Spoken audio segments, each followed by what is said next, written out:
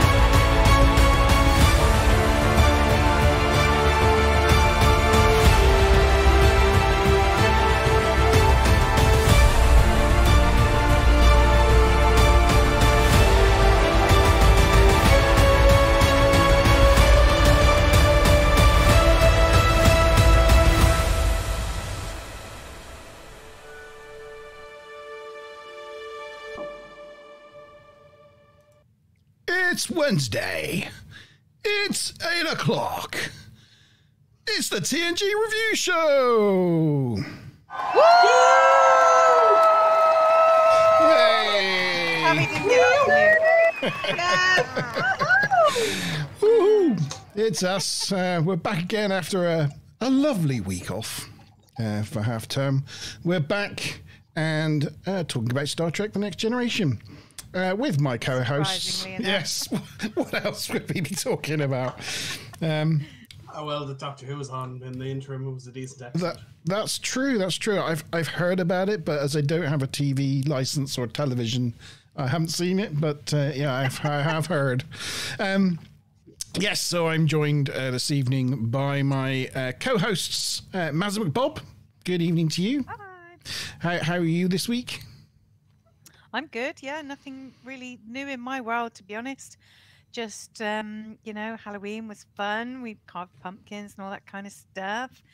That's about it, really. Fantastic. Good evening, Chief Sean. How are you this evening? All right, just back from Dublin again. Third time in 2 weeks. Really not a fan, but sure, look, we're here and we're doing what we love. You're here, and it's all is right with the world now. Yeah. And back in the bridge of the good old 1701D. Back in the cockpit of your D.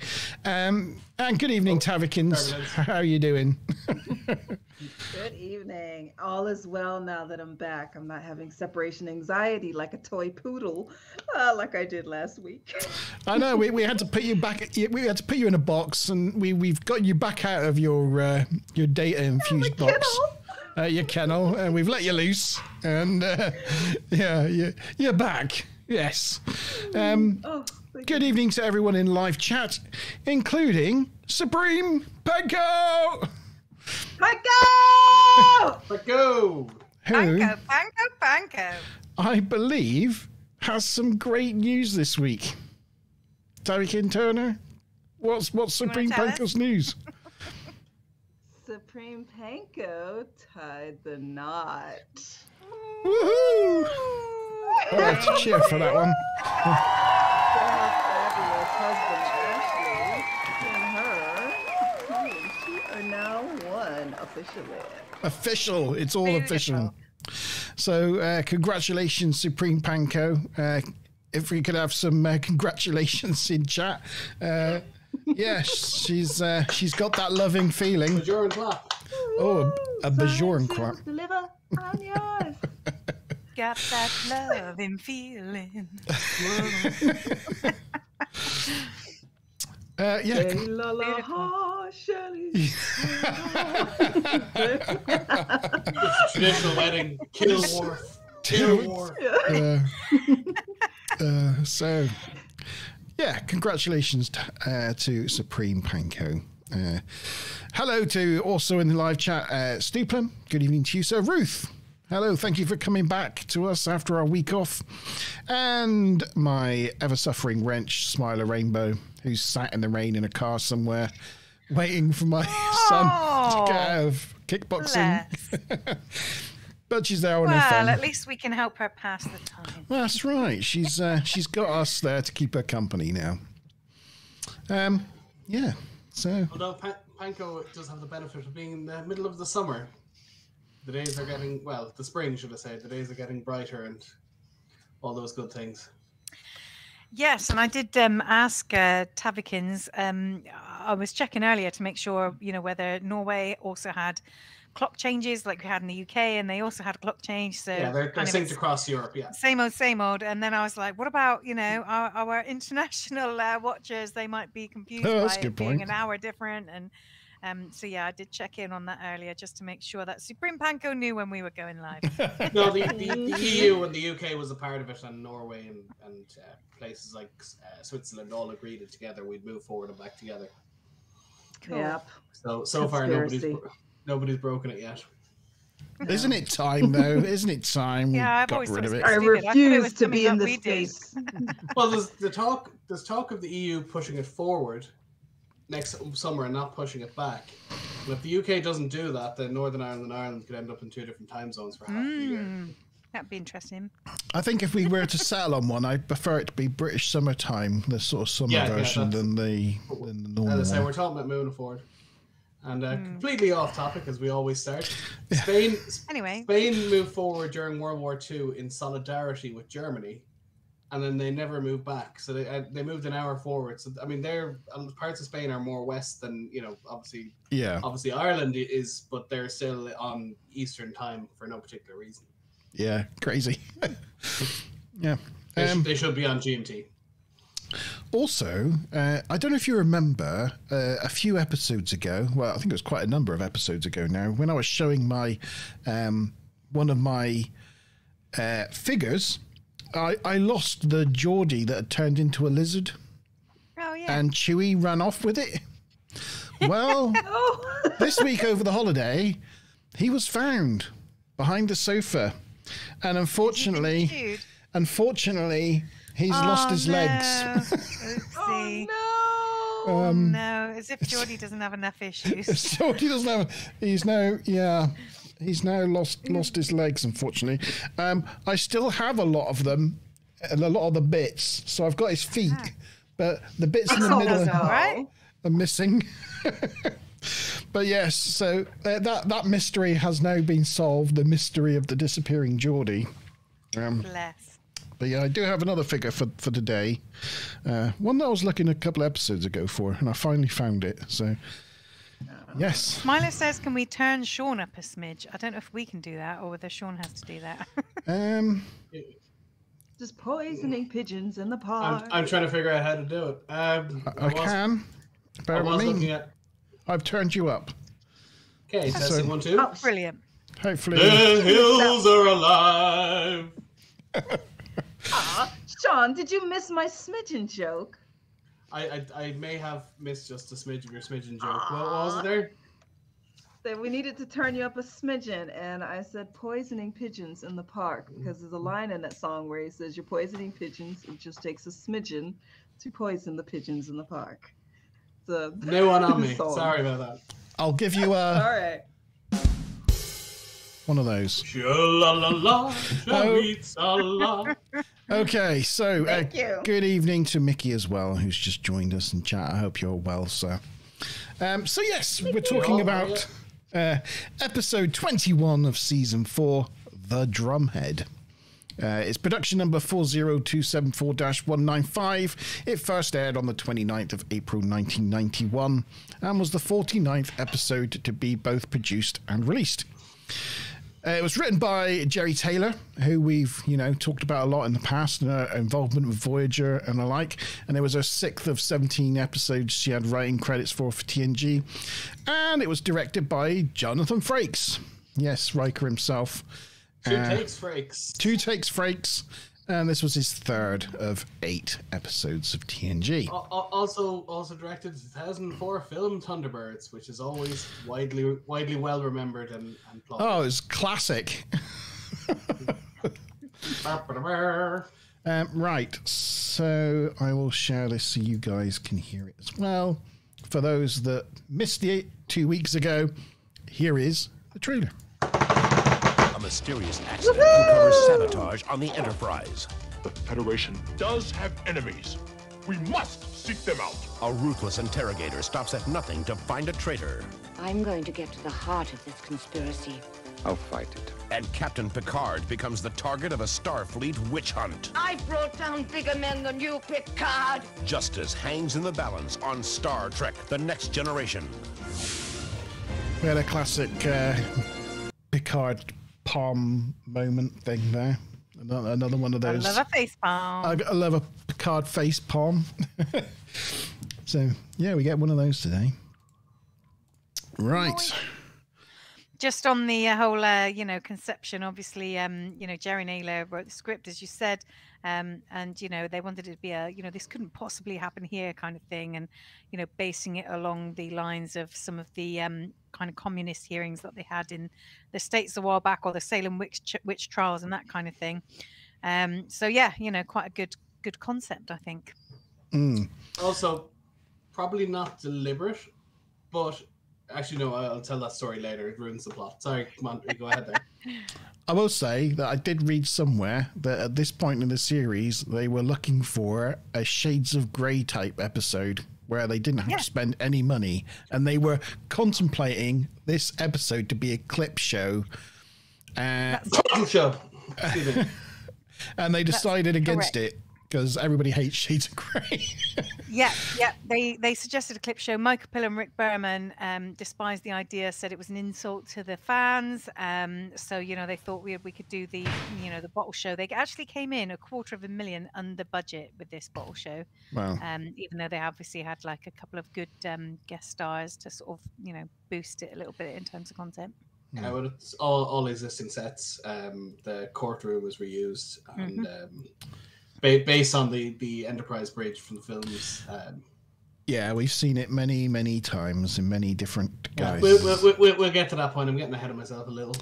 Well, here it is. The chairs are from 10 forward, standard. Same ones used in Voyager, just put a little bow on the back. Tables for Measure of a Man. Those grills at the back are from Star Trek 5.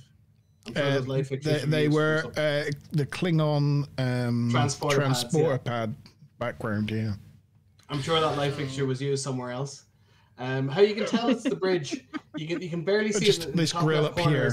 But the grills, those kind of is it rhombuses? Rhombuses, inverted rhombuses give it away that it's the bridge. We'll see them more as the episode unfolds because we're in this room a lot, so we can point it out. And there's your standard office chairs that's still in use for. Yeah. Oh yeah. The five point caster office chairs. Yeah. Health and safety still exists in Starfleet. Yes. So yeah, we open on the. Though, if the ship rocks, is having no something on seatbelts. wheels going to be health and safety. Yeah. So here we are. We're at the teaser. So it turns out that a dilithium chamber hatch has exploded. And sabotage is suspected. The explosion coincides with reports that a week later, the Romulans gain access to information about the Enterprise's dilithium articulation frame. Yes, indeed. Indicating that there is a spy on board. A quick investigation turns up one suspect, a Klingon exchange officer, but upon interrogation by Riker and Troy, he strongly denies any involvement. And here we see him being investigated and questioned. But question one, what is the Klingon's name? Is it A, Antak, B, T'Kuvma, C, Jidan, or D, Dejan?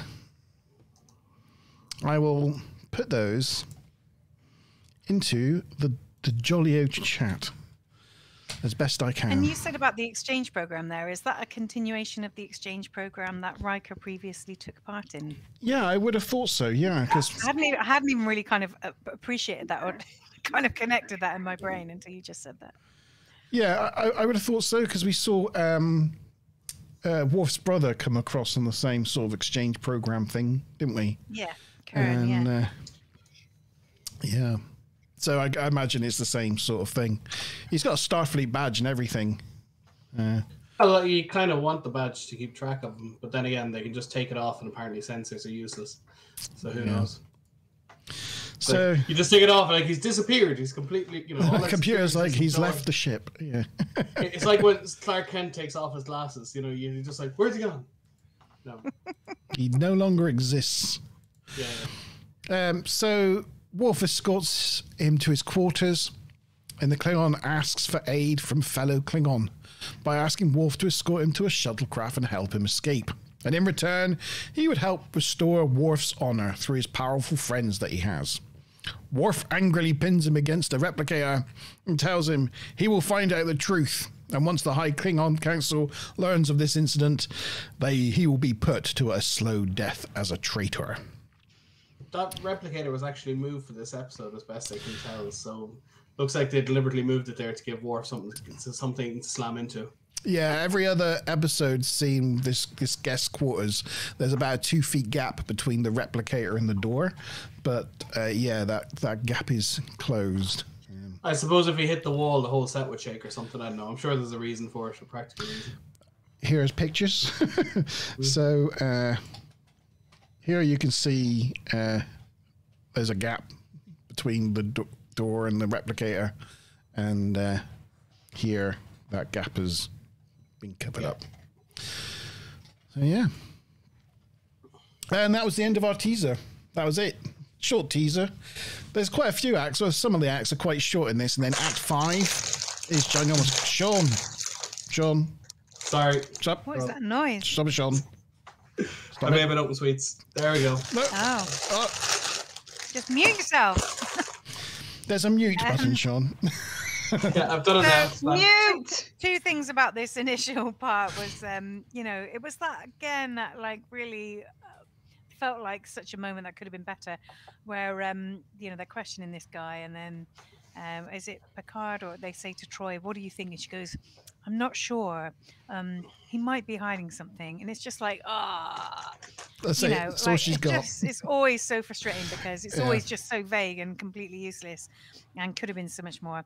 And then the other thing was that this guy, Henry Warrenich, I think his name is, he was also in 2 episodes of Voyager, which was he was in Living Witness as Quarren and Distant Origin as Farah Gagan. Gagan, I think, was the scientist in Distant Origin. He was trying to prove that he was like Darwin, trying to prove that there were some links back to the Alpha Quadrant. So yeah, which didn't come up in like any of this sort of trivia or other things. I was just roaming around on IMDb looking at all the different people and realized he had been in other roles, which is good. So Living Witness, he was the curator, I take it, was he?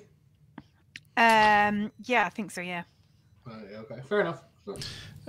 In chat, Smiler Rainbow says if you can't mute, you've got to share your sweets out, Sean.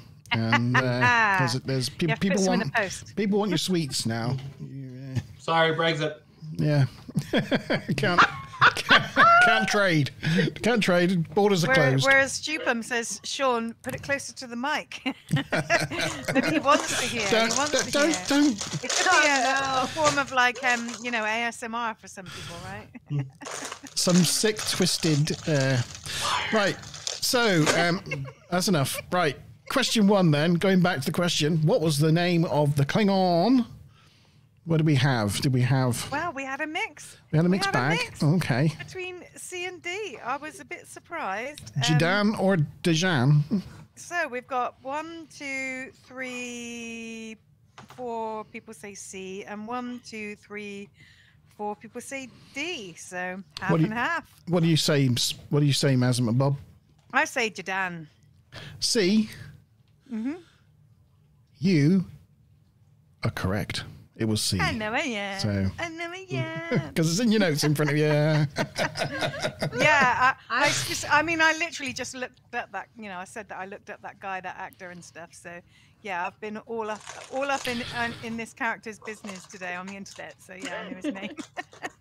I have an announcement to make, so I won't be doing. I will have to do a con yell, but I haven't taken any notes for this episode. I just watched it, and woo! I'm firing off the hip. Whoa! And it does have to do with the lack of data. I'm just losing my mojo here, and you haven't put enough photos up. It's not your episode, is it? It's yeah. Sean will come in. Sean will come to your rescue. That's all right. Sean. Yours and Supreme Panko's and Ruth's. That's wrong. Yeah, that's the wrong one. I realized what I did. Hold on. Yeah. Okay. We can just have you in between Lore and Data, because I need twice as much songness. Okay. And you can put yourself and your goodies in the middle as a consolation prize. There you go. So he really is sharing the sugar. Yeah. I need it. Right. Okay. So on to Act 1 then. Act 1. We've also got G-Star in the house. Oh, good evening, G. Wanted to mention. I hope you're well. Another addition. Lovely to see you. Nice to see you, sir. I hope you're well this week. You're always welcome in the studio if you want to come on. Starfleet Command sends a retired admiral, Nora Sati, and her assistants, including Sabine Genestra, who is Betazoid, to expedite proceedings. Picard offers to escort her to her quarters, but of course she wants to get started straight away, so he escorts her to engineering, as they all do. I don't know why he ever offers to escort these people to quarters, because they never ever want to go to their quarters. I don't think that's ever worked once, has it? I don't think so. No. I'll be making out. Okay, I really need to use the bathroom. Yes, can you go to the Yeah. I just wonder how they deal with. I know they have star dates and stuff, but you know, if they're living on planet or whatever, they would live in different time zones. So everyone would be constantly jet lagged. Did they put them in stasis for a few hours to fix it, or how did they get around that? It's like nobody ever wants to sleep, but they go, "Oh no, you know, it's 4 o'clock in the morning for me." No, just like no, straight to work. I think I've got it. Maybe, Sean, your mic's from your laptop and not your. Oh. Buggerino. Which is why we can hear things going on in your room and not just your voice. Oh, sorry. Sometimes that's why it does. The sweets were so loud. And it's tapping on the keyboard really loud. I think that's maybe what it is. Sorry. 1, 2, 1, 2. Oh, that's better. Hey. It just dawned on me. Yeah, it just dawned on me. There you go. This is my newer laptop. It's the one that doesn't sound like I'm underwater, but it's still not I'm still talking from halfway across the room. So yes. There we go. We figured it out in the end. We get sorry, there. Okay. 1 week off and I already made a hames of it. Excuse me. It's all right. We're there no now. worries. We're there. Yeah. So, yes, they want to get straight on with it. So they go down to engineering. And here we are in engineering. Sorry, I also, when you asked me to mute myself, I just muted the headset, and obviously that didn't work, and you were still like, you muted. I was like, I did. Sorry, I realise now. By the way, Panko and... yeah, because it wasn't that Because I muted the microphone, but it wasn't coming through the microphone, so it effectively did nothing. Sorry. Exactly, yeah. It's very funny. Sorry, what did you say, Mass? Panko and Smiler are campaigning for us to either do an ASMR episode or have to have an ASMR break in the middle of our episode. Yeah. And I would recommend trip noises or something. with Data in the background. Data. So here's one of those rare shots of Data in this episode. So soak it in. Soak it in. Yeah. Tight booty. just on the subject of ASMR, there is videos on YouTube of like 10 hours Enterprise engine noise, 10 hours bridge sounds. Yeah, I've heard that one. I actually had that on one night. It works. It does. Cool. Just generally engine noise. Car, right? Being in a car puts everyone to sleep. Yeah. I actually put that on one night when I had insomnia, and true story, it blacked me out. And I'm like, oh, what happened? And I was like, you geek. You actually got put out by Star Trek engine noise. I was thinking of playing it one time on a stream and seeing if, like, you know, because we're in like 10 forward, have like the ambient noises of 10 forward, like, you know, the engine and the odd rattle of glass, you know, and that sort of thing. That would be cool. But then I thought, what's the? It'd be really difficult to do it, but it's on YouTube. It's like 10 hours of it. You can. People have gone in and like 10 hours Irish pub sound, and someone has literally just set up a microphone in an Irish pub and just recorded, just clinking of glasses and half-heard conversations. It just goes on. Yes, Smiler, we can try that if you want. Yes. We can try that. See if you want to go to sleep to the Enterprise D engine noise. Okay, here's a weird one. Again, going off topic, right? Why is the engine noise always louder on the bridge than it is in other places? For whatever reason, if you ever watch an episode and they're in like a corridor or they're in a quarters or a 10 forward anywhere, and then they go to the bridge, the engine noise on the bridge is always quite a bit louder and more rumbly than. I'm going to come up with a headcanon reason. So it's the EPS conduits that are making the noise, like the electricity system, and obviously the phaser strips and that are around the bridge, and it needs to be well shielded, so there's more power being shunted there. I like it. So it's not the engines; it's more the EPS conduits that are making the noise. Or maybe it's the resonance of the engines. It just like goes around the saucer and then makes its way in and comes to a pinnacle in the center. Acoustics. Although I wonder if when the star drive is separated, is there any examples of us still hearing the engine noise, despite the fact they're running on batteries? Yeah, running on batteries. I was actually thinking about that. What happens when it's separated? Off great big lithium batteries in there somewhere. Well, they've got some fusion thrusters, but yeah, they're running on batteries essentially if they're on the star drive. Yeah. Anyway, we continue. Where are we at? Oh, yes. Geordie LaForge and Data are relating their findings on the explosion. But question number 2. Data reports to Picard how long it will take to gain access to the warp core at the current rate of decreasing radiation levels.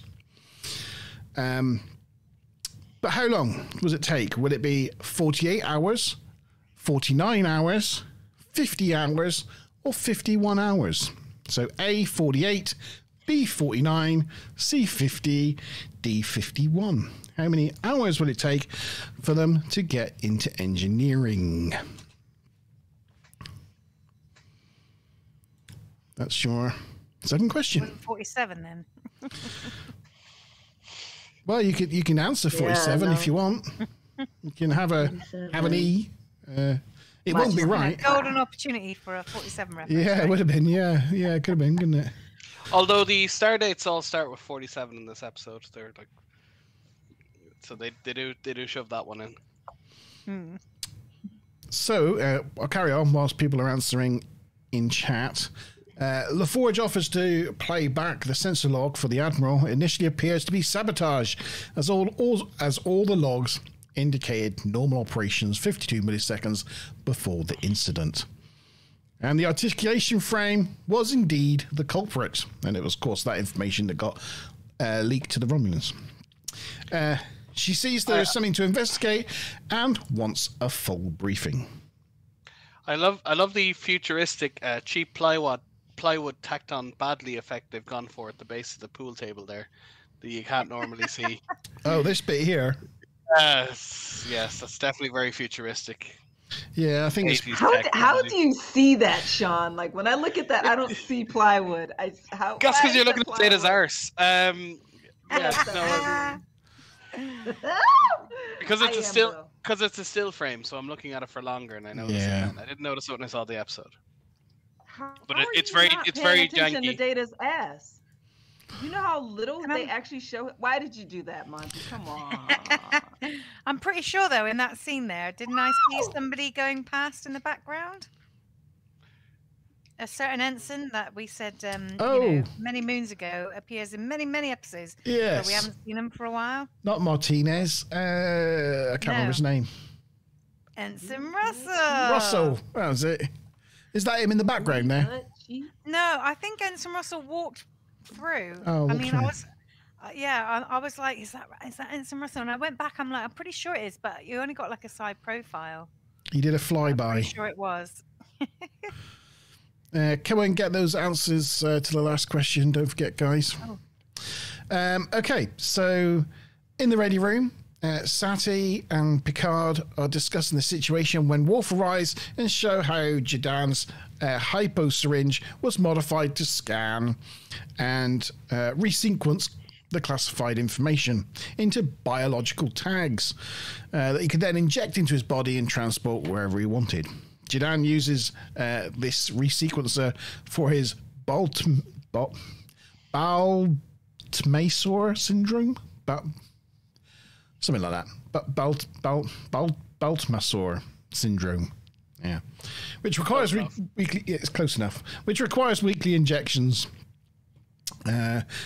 Sati instructs Worf to conduct interrogation, and Worf is pleased to do so. He's like, "Yes, I've been given some authority." Is it just me, or does Picard's head look haunted in that photo? It looks shiny. It's very shiny. Yeah, they didn't dust him, but also the light that's behind him has created a kind of ghost face. He's got like this little face here, little screen. Ghost. Yeah. That's the saboteur. But it's funny. What is everyone drinking tonight? Oh, sorry. Yeah, no, sorry. I do have my blood wine this evening. I have got a wine. I have a Sauvignon Blanc. I have a transparent Bulmers. Look at that. You can see data straight through the can. You can. There's data in a can. Wow. I've got a Riesling, so if anyone hates Riesling, this one's made by Eiffel Pfeiffer. Oh, I despise Riesling. It's just very sweet. Yeah. It is. Bulmers, I wanted something sweet. Sorry, but I added apple juice and bubbles. Bulmers is what you call Magners anywhere that's not Ireland, just so you know. Right. I have got, I don't know if you can see him, but I have got a Chupoos. Oh, very good. There he is. Hello, you can just make him out there. Did you enjoy munching on Geordie LaForge? He did, look. You're not getting him again. He's mine. He's like, oh, toy. Wanna play. Yeah. If I ever get to the UK to meet you guys, you know it's just to be to snuggle on the dog. He is a cutie pie. He is a cutie pie. Adorable. Right, where was I? Yeah, I like the way that Worf someone's actually listening to him for a change, and he's just like, I want you to lead the investigation. He's like, oh, yes. Well, if you saw totally bristles with pride. He does. if you've seen the most recent episode of Lower Decks, Shax, who's kind of the Worf stand-in except for his Bajoran, is similar. He's always saying, blow things up, fire phasers, and they never do it. Mm-hmm. And then for those of you who hadn't seen the episode, they basically suggested ejecting the warp core and blowing it up, and he basically cries with pleasure that he finally has the opportunity to do the big blow something up thing for once at a time. And they were definitely thinking of Worf when they wrote that. He almost skips down to engineering, and people line the corridors all cheering his name as he's going. So, sorry, spoilers, but yeah, it was very, very well done. They were thinking of Worf. Yeah. Bless him. Brilliant. But yeah, he almost, everybody cheered. In fact, I'll have a cheer. Here you go, Worf, have some authority.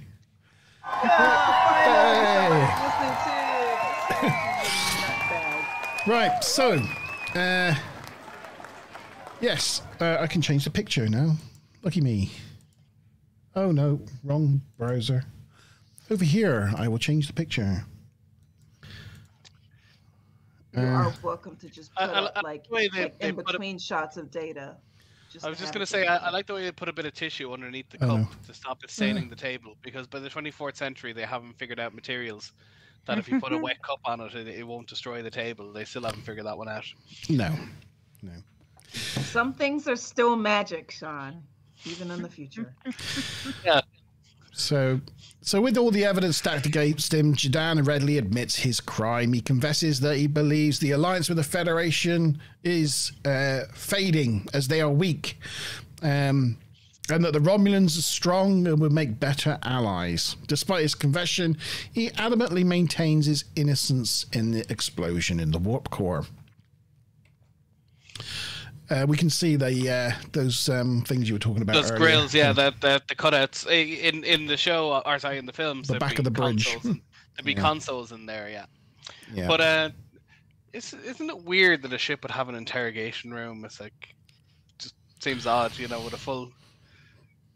It's kind of a courtroom, isn't it? I suppose. Yeah, but if something's serious enough to be in a courtroom, you think they just, bring it back to Starbreed. No, it's like, just do it on the fly. It's fine. Oh, Mickey's on the strong stuff. He's on tea. Oh. But controversially, Mickey, what type of tea? Yeah, got to be Yorkshire Gold, right? Yorkshire, Thompson's, Barry's. Please don't say Tetley. Tetley's. Yeah. Do they have Twining? Do they use Twinings in the UK? Twinings. Yeah, that's a UK brand. Tea. Actually, hold on. I like Twinings. Yeah, that's good. I like Twinings English breakfast.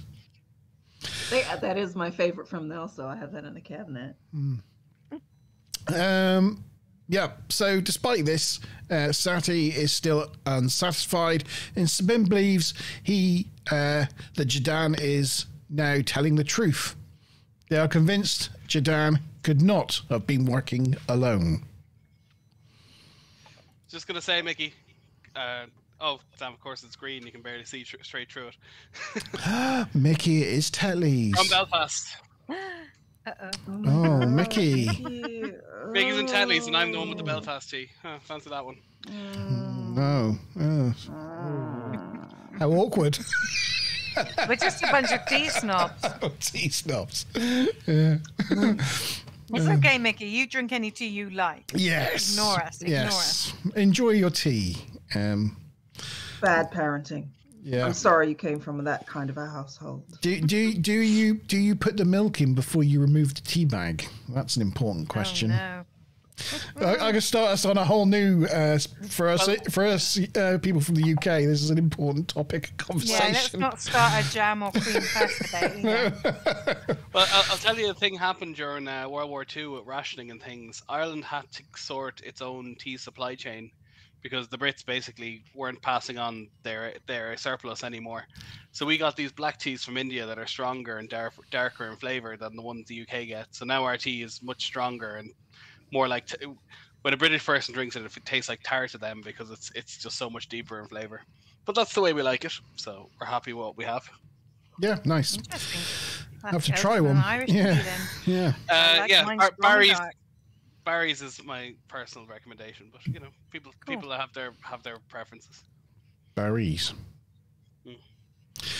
Okay. Okay. Right. So that was the end of Act 2. Anyway, there we go. Should we have the answer to the Act 1? It's the end of Act 1, not Act 2. We haven't just jumped in time. Yeah. Should we have the answer to question 2 then? Yeah, I don't think we had answers from Panko or G-Star, but they may have just popped on to say hi. They might have done.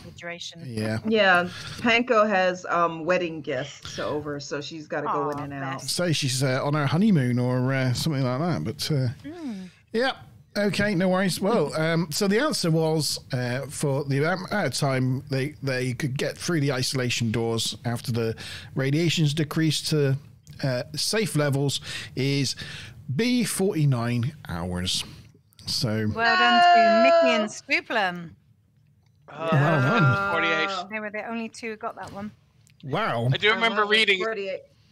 I do remember reading it and looking at it and going, "Oh, it's funny it's not 47," and it stuck in my head. But for some reason, I sat on 48, not 49. Buccarino. All right. It is B, 49. If it's not C, I usually go by a multiple 3. So I was rooting for 51 or 48. Because third letter of the alphabet. And yeah. Didn't work So I got out. a couple of comments, just general stuff from early on. But Admiral Sati said about being pulled out of retirement.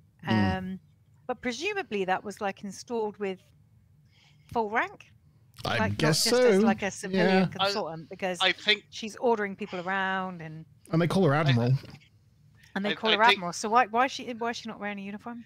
I think you get to keep, not that you keep your rank in terms of ordering people around, but when you're retired, you can, it's still considered polite if you were a general or something to be referred to as by your rank and called sir and stuff. Tavi probably would be the better person to ask on that. Yeah. It was more about if somebody did come back as an admiral, would they be allowed to walk around in their civilian clothing conducting military affairs? I think an admiral would, especially in that case, because once you become a commissioned officer in the U.S. military, at least, you are recallable for duty for life, and you maintain that rank. So, I mean, even if the admiral is in their private clothing, especially when she's being retired, it would not be out of sorts that they would allow her to wear some sort of elegant clothing, so long as the equivalent, especially pulling her out of retirement. But once they pull her out of retirement, she is actively an admiral, as in active duty. Oh, I see. She can order whoever the hell she wants around. Is it a billeted rank? Is that what it's called? I just thought that active duty admirals would have to wear a uniform of some kind, but maybe that's not the case. But anyway, no. Oh, okay. All right. So a lot of leeway that they get. Yeah. And also, they made reference to the fact that she uncovered the alien plot and conspiracy, but actually, wasn't it Picard and Riker that uncovered that plot? Yeah, so they did. Not quite sure how she was the one that uncovered that. She's plot. just taking credit for other people's work now. It's an admiral thing to do, isn't it? And then, she might have got to the bottom to the start of it. They uncovered it, but there obviously was a route to it that investigations went on a tribunal afterwards. After the big part was exposed. So that's probably what they're referring to. Yeah, I guess so. And then although again, the hard part was done. So. And then the final one was about the fact that the warp drive was inactive during the first part of this episode. So shouldn't there have been no lights on the warp nacelles or something? Something visually should have been different surely about the Enterprise if the warp core was offline? Yeah, they shouldn't have had the big blue lights, should they? Well, I wouldn't have thought. Yeah, we do see the ship power down and the nacelles go off, so yeah, don't know. That's sounds like a continuity error. Error. It's probably like a reuse of a previous shot without really, thinking about it in the context. They did there's no new shots in this episode. It's all just reuse. Yeah. Or reuse. That's why I didn't really conclude any particular shots of the Enterprise like that, because it's all kind of reused. So that was Act 1. Thank you very much. On to Act 2. Who's in the lead? Oh, what of the quiz? Stuplum.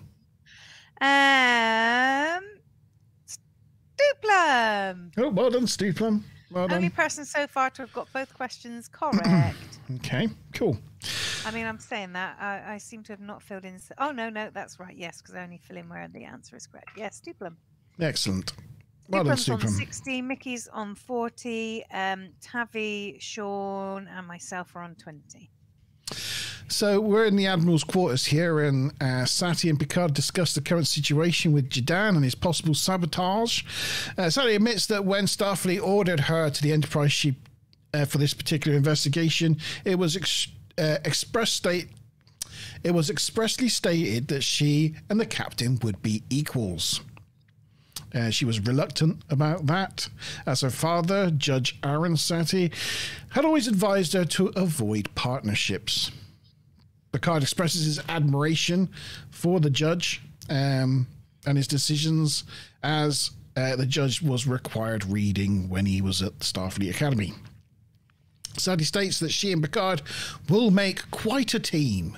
But question 3 completely has no relation to this scene. How many pips does Geordi have in this episode? So Geordi, does he have 1 gold pip, 1 black and 1 gold pip, 2 gold, or 1 black, 2 gold.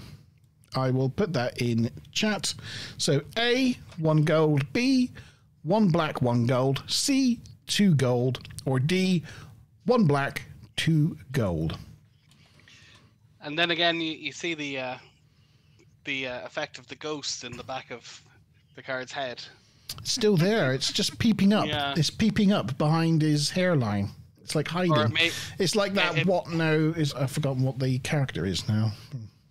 Or it may just be the fact that the best boys probably hate having bald people on set. Makes it very hard to light a scene. Yeah. I know the feeling. I know the feeling well. Don't look at the top of my head and the purple and pink light. Aww. I put a purple and pink light above me just so it makes my bald head look slightly more interesting. Fun facts. I'd say that sunburn would be the most annoying part, but yeah, it is. It can be. Yeah, it can be. As we're on this lovely picture here, just worth mentioning, Gene Simmons was in like various films, you know, like a sort of relatively famous actress. A lot of the actors on this episode said it's really great working with her and such like, which was great. And also Jonathan Frakes and Gene Simmons were both in North and South. Yeah. So yeah, they have sort of done other collaborations together, which I hadn't previously appreciated.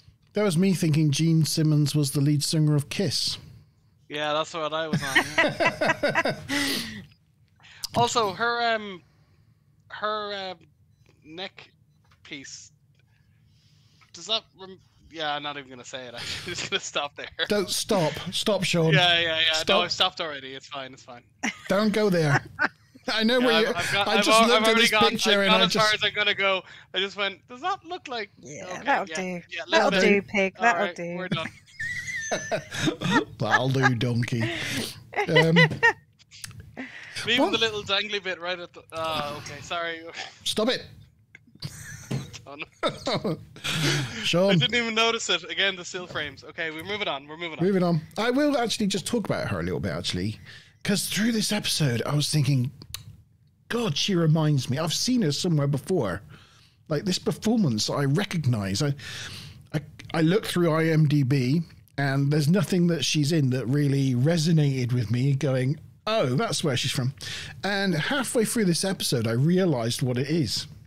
And it's not that I recognized her per se, but she just really reminded me of, I've forgotten her name now, the woman that plays M in James Bond. Dame Judi Dench? Judi Dench. Yeah, just her mannerisms and her voice, the sound of her voice in her mouth. Yeah, just really reminded me. Voice, yeah. Just really reminded me of Dame Judi Dench and James Bond. So anyway, I figured that one out, and I was just relieved then because I was just, oh, thank God. Anyway, right, next picture.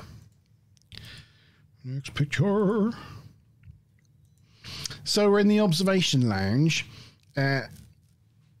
Gina. Go on. Your man has gone out the window, has he?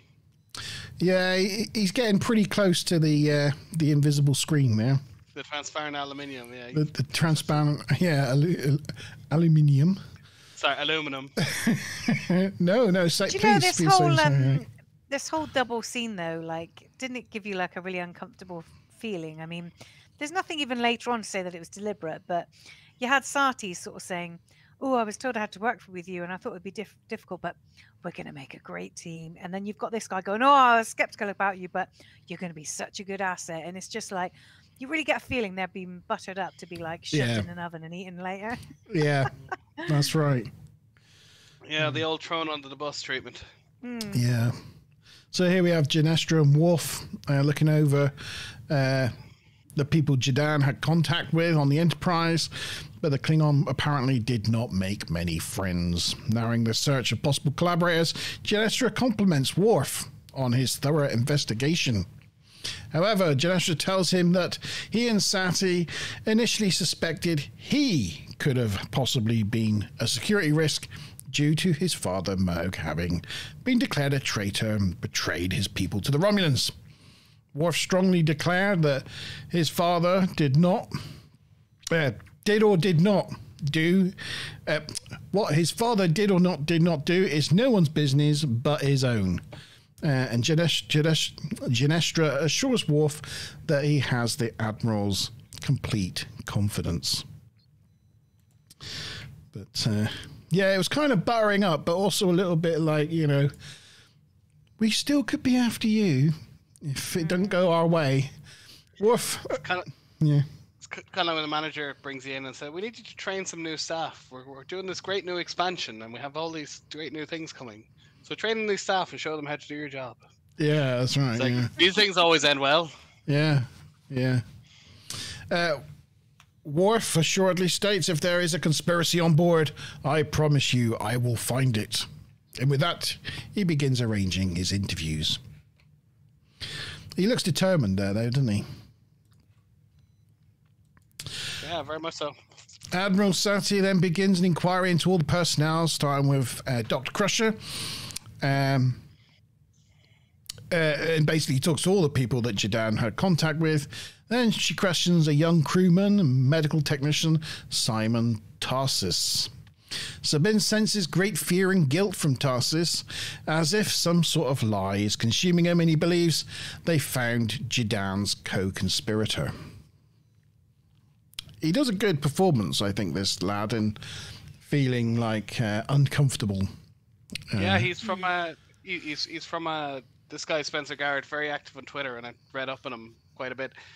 He's got hundreds of credits, and some big, some small. He had a small role in Voyager as well, and he also comes from an acting family. His mother was in all sorts of shows, had her own shows back in the 50s and 60s.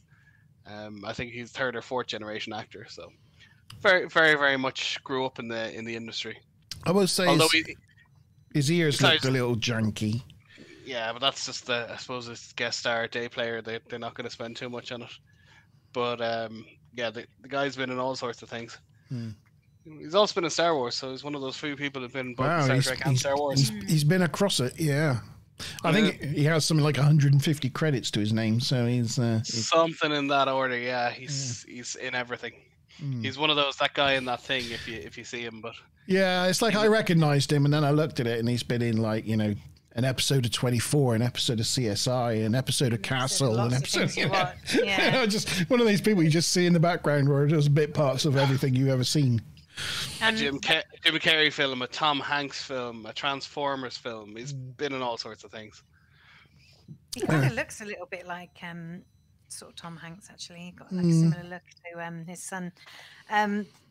Also, that guy, the Betazoid guy, Bruce French, was in various other Star Trek things. He was a compan doctor in the first Voyager episode. Oh yes, he was a sonar officer in Insurrection, the film, and a Vulcan elder in Enterprise: The Andorian Incident. So few varied roles across the both films and different series of Star Trek. Cool. So that was the end of Act 2. Should we have the answer to the third question? How many pips does Geordie have? Was it 1 gold, 1 black, 1 gold, 2 gold, 1 black, 2 gold? Hopefully. For some reason, YouTube shut down, so I haven't been even keeping a tab of the results. Hopefully, everyone said D. 1 black, 2 gold. I definitely did not say that. No, I remember seeing a lot of C's. I think there were a lot of... I will tell you later, like, how many people said good or bad or whatever, but yeah, I know I definitely did not. I wasn't sure if he was full lieutenant or lieutenant commander at this stage. I would have thought later, because I mean, he starts as lieutenant junior grade. And that's what I thought. You know, I was thinking he was just full lieutenant at this stage. Okay, fair enough. I'm gonna have to... I mean, there's only 2 times I can think of where 3 times where a promotion was done on screen. It's not a good picture, is it? Yeah. Worf in Generations, So nobody got it right. Gun Deep Space Nine, and there was a third one that's gone out of my head. Anyway, it doesn't. Most of them happen off screen, basically. Tom Paris being re-promoted to lieutenant. So it's very rare. Most of the time, these promotions happen off screen. They just change pips, and that's it. Yeah, I was surprised to see 2 gold and 1 black on him. I didn't realize he had that many, but that's why I posed it as a question. It's kind of, I throw in a pips question every now and again when I notice a particular pip arrangement. But that's like true. Tuvok. He's lieutenant. He's lieutenant commander. He's lieutenant again. Then he gets promoted to lieutenant commander. It's just a mess. I think we might have covered this before, but whenever they have like the wrong number of pips, it's just because it's a piece of sweet corn, right? And they just need. Yeah, absolutely. I need a couple more bits of sweet corn on my. And Chakotay, for the entire 7 seasons of Star Trek Voyager, wore lieutenant commander pips. Never once referenced as lieutenant commander. Wow. Lieutenant commander can be first officer, but they never ever reference it. He's always just called commander. There you go. So yes, nobody got that one right. I think that's the first, isn't it? Have I ever done a question where nobody got it right? Yeah, not that I can think of off my head. So yeah. So the scores are the same. Stu Plum's still in the lead. Scores the same. Is there anything else from Act 2 that we need to cover?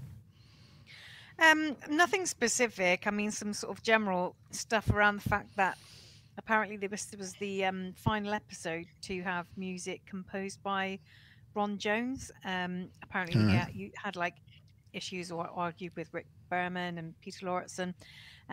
So they're sort of constant.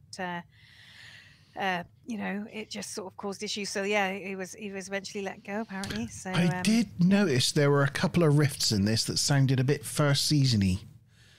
So I don't know if that may be what it is. They wanted a sort of more cinematic, darker, deeper tone, and this one was a bit fluty. But yeah, I wonder, like with this, it's the Klingon transporter pad background in this room. Why would they? Is that just like why would they have that? I don't know. Does someone decide that for our courtroom this is the decoration we want? Yeah, you think so. Well, I mean, the in-unit. Well, the real-world explanation is a blank wall would look like plywood. Yeah, I know. But they got to make it look futuristic somehow. Yeah. And it's very easy to redress those things. You just change the colors, turn them upside down, turn them sideways. You can reuse them a dozen times. Yeah. So it's quite cheap and easy way to make a set look different. Plus, it makes the lighting people's job a lot easier when you can illuminate it. Like when they made the Star Wars films, those grills with the white lights coming through, that wasn't a stylistic choice. They'd made the sets, and then they realized it was really hard to light them running up and down the corridor because they couldn't have light stands. So they just cut holes in the walls to shoot light through it, just so that they could shoot those long scenes much easier. Yeah. It's also not a coincidence a room like that is covered in carpet. All the walls are carpet, much like a cinema screen. It's just easier for sound. They don't have to worry about muffling things. They can just go in there and shoot. It's TV, do it quick. Are you not happy with your wine, Tamara? You're not happy with it? That's a sad face. Sorry. Savannah, you're on mute. She's on the side. Yeah. You there? She's not muted. I don't know what's going on. I can't hear you. Check your connections. Keep talking and we'll tell you when you come back to us. Yeah. Check. You may need to drop out and drop in. You're plugged in. No. We can't continue. Extras, which we weren't. No. Also, Ensign Kellogg was named for the first time in this episode, apparently. Oh. Do you know, I thought Ensign Kellogg had been named previously. Yeah. We've talked about Ensign Kellogg. In a piece of trivia. We have talked about Ensign Kellogg, but that might be retrospective. And we know that Nellen Torre was, I don't know, am I supposed to say the breed of the other aide of Sati? You don't have that as a question, do you? No. Was a Delbian, and I thought I'd look at what else has she been in, and it's like has like 4 items on filmography. Like literally hasn't hardly been in anything, and hasn't been in anything for about 26 years. So was a short-lived acting career apparently. Are you back, Tubbykins? No. Maybe leave and come back. Yeah, that might be for the best. Yeah, that might reset things. Turn it off and on again. That's what you do with IT. That's the standard response, right? IT crowd. She can hear us through the headphones, so it seems like they're plugged in. Just a one-way issue. Yeah. Yeah, just That's the not good. mic wasn't syncing for whatever reason. Smiler Rainbow is amused by her comment of the Libya dress. Libya dress. Yes. That's quite a while ago, I Smiler didn't say Rainbow. Are you watching it live? No, it was just just a minute ago. Smiler, for the record, I didn't say it. I just suggested it. Are you there now? No. Talk to us. Tabby, go into the settings and check the audio and just make sure the drop down is for your headset. Right. Well, while she's sorry, Maz. I was just going to say, also there was apparently some sort of scene deleted from the final episode. Oh. Which would have been in sickbay with Gates McFadden, Michael Dorn, Spencer Garrett, and some other background performers, Michael Braveheart and Bowman. That's according to the core sheet and stuff like that. So, yeah, we never saw that scene. But there you go. Well, I don't know. This would have been earlier in Jonathan's directing career. But obviously, he's known as 2 takes frakes. He's known as being very efficient, and he's known about just getting through scenes, and everyone's happy because all the people making the show know they get out 2 hours early. They normally shoot for 14 hours. They'll shoot for 11. He'll get them in and get them out. He won't do 40 takes, 50 takes. He'll do 2, and he goes, yeah, one of those is fine, and move on to the next thing.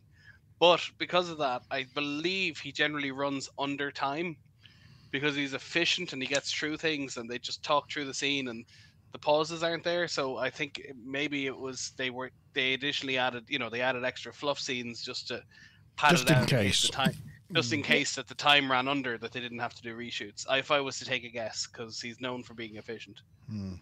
Yeah, so you're saying it was a deleted scene because they made extra scenes in case it ran under, but then they I'm saying it's possible, yeah, because he's known for kind of getting through scenes a little bit too quick, and that obviously causes they know a page will be, how many words will be how many minutes roughly. So, but they have to kind of overshoot when it's frakes, possibly. And it's just a guess. I don't know that for a fact.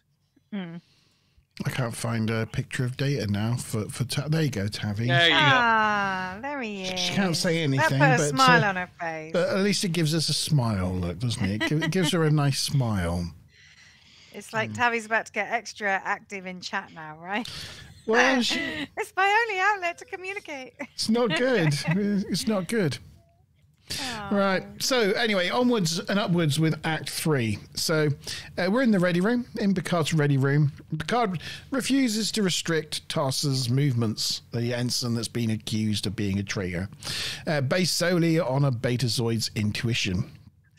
He says he's not comfortable with the use...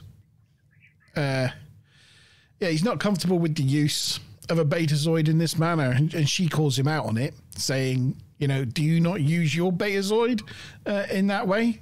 But Picard says not solely based on her instinct, there would need to be some evidence. But before a consensus is reached, him and Sati get called to engineering by LaForge and Data.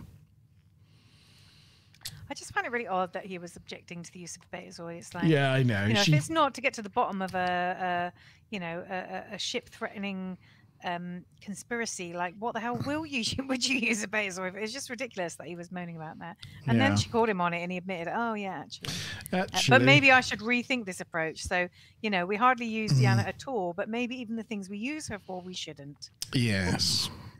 And again, Marina. Originally she was given Tasha Yar as a role, and they swapped it on her. Then they changed the roles around, but she was going to be Tasha Yar originally.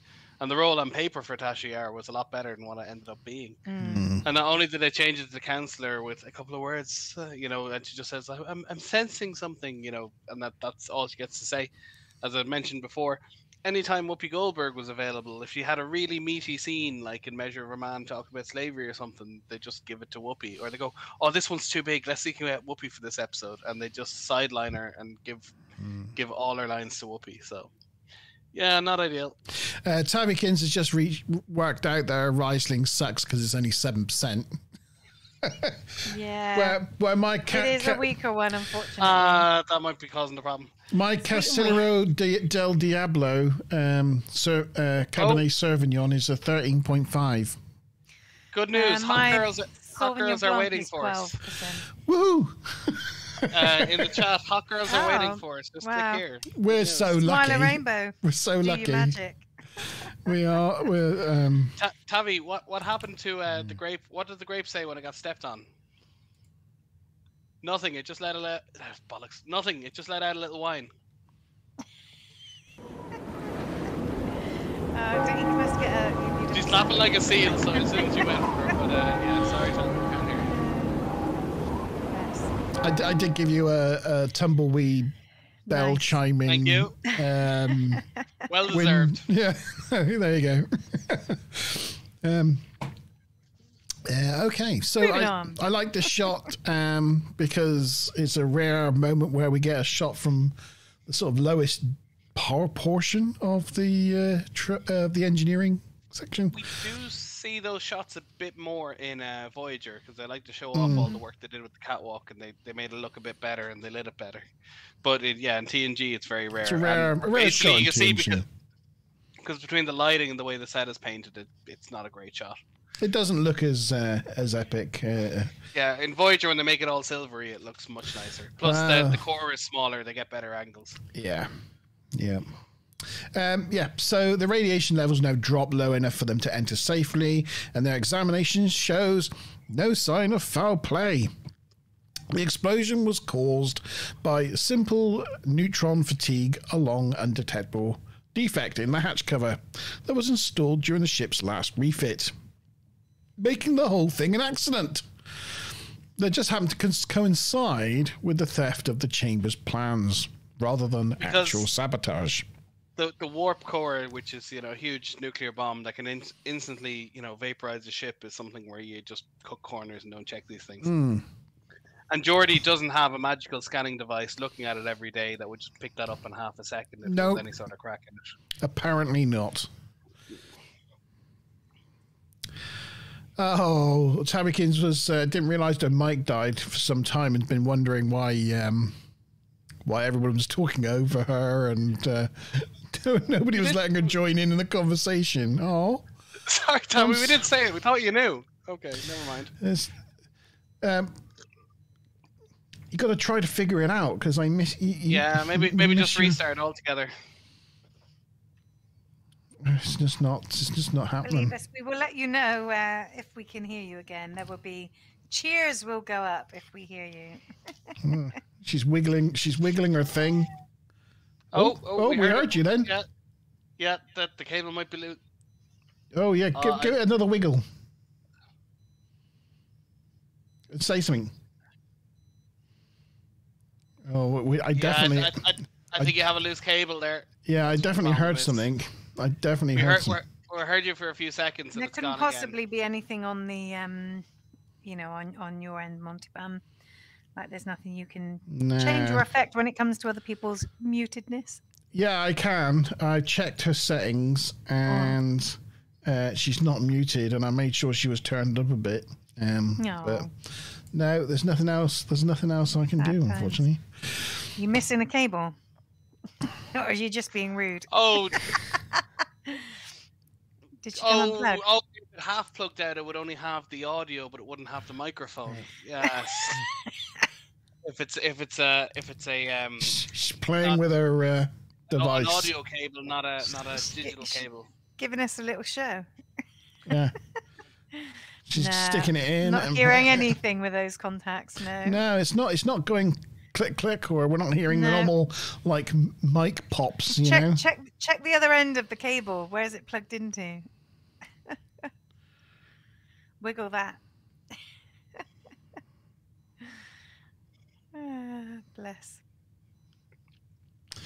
It's just not happening, is it? It's just not happening. The port either. Sorry, Tammy. Try. I mean, you're on a laptop there. Try unplugging it and changing the device to the laptop mic, and at least we'll be able to hear you then. Stuplum says, wiggle your prawn. I'm not quite sure what that means. Mickey says, check where cable goes into the PC or mobile, which is what I was thinking. Ujon says, do you miss me that much, my love? I think that was to do with your slightly rude... Oh dear, I don't know. We get ourselves into these things sometimes, you know. It seems like such an innocent stream that we start. And it's the labia dress. The dresses, the red dress has done us in again. I don't know. I blame Sean. Yeah. It's always best when anything's going wrong in this stream to blame Sean. I think that's that works. Standard yeah, the response. rude stuff, normally we can blame Tavi, but I think Sean precipitated it this time. Yeah, let's go with that. Me and my... Although I like being on a dark background, it looks like I've got no shoulders. It's true. Floating head. Hold on. I can do the... Oh, that's the wrong one. Good evening, Gujon. Hope you're well. Good evening. The beard is in the house. It's always good to hear from the beard. The Viking. The Viking. Can we make a blame Sean song? Yeah. That's ruthless. Yeah, I reckon we can. That'll be in the intro next week. Don't you worry. Right. Okay, so where was I? Oh, yes, we were back in engineering, and the explosion, it turned out it wasn't sabotage. But question 4, we talked about this was all caused by the Enterprise's last refit, but where did the Enterprise get its last refit? Was it A, the Earth Station McKinley, B, Utopia Planitia, C, Starbase 1, or D, San Francisco Fleet Yards? Where did Enterprise pick up this defect from its last refit? Was it Earth Station McKinley, Utopia Planitia, Starbase 1, or San Francisco Fleet Yards? Maybe. C. Bit of a guess.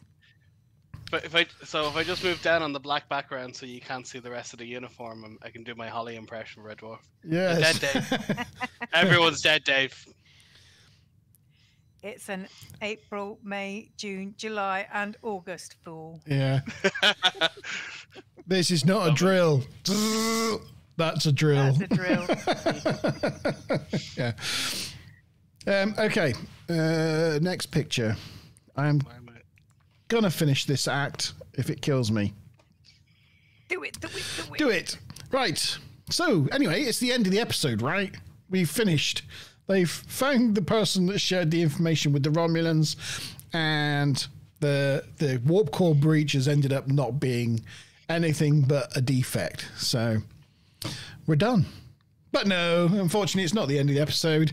No, in the observation lounge, Sati and Genestra are unconvinced and still believe Tarsis was a co-conspirator. Since they don't think Jadan could have come aboard the Federation flagship and accomplished what he did without some inside help. Another inquiry against Tarsis is launched, and this time open to the public. Picard informs him that he has assigned Riker to represent him, but Tarsis says he's done nothing wrong. It's hard to believe in a ship with 1,000 people on it. I think about any modern workforce with 1,000 people. They don't have any sort of HR department.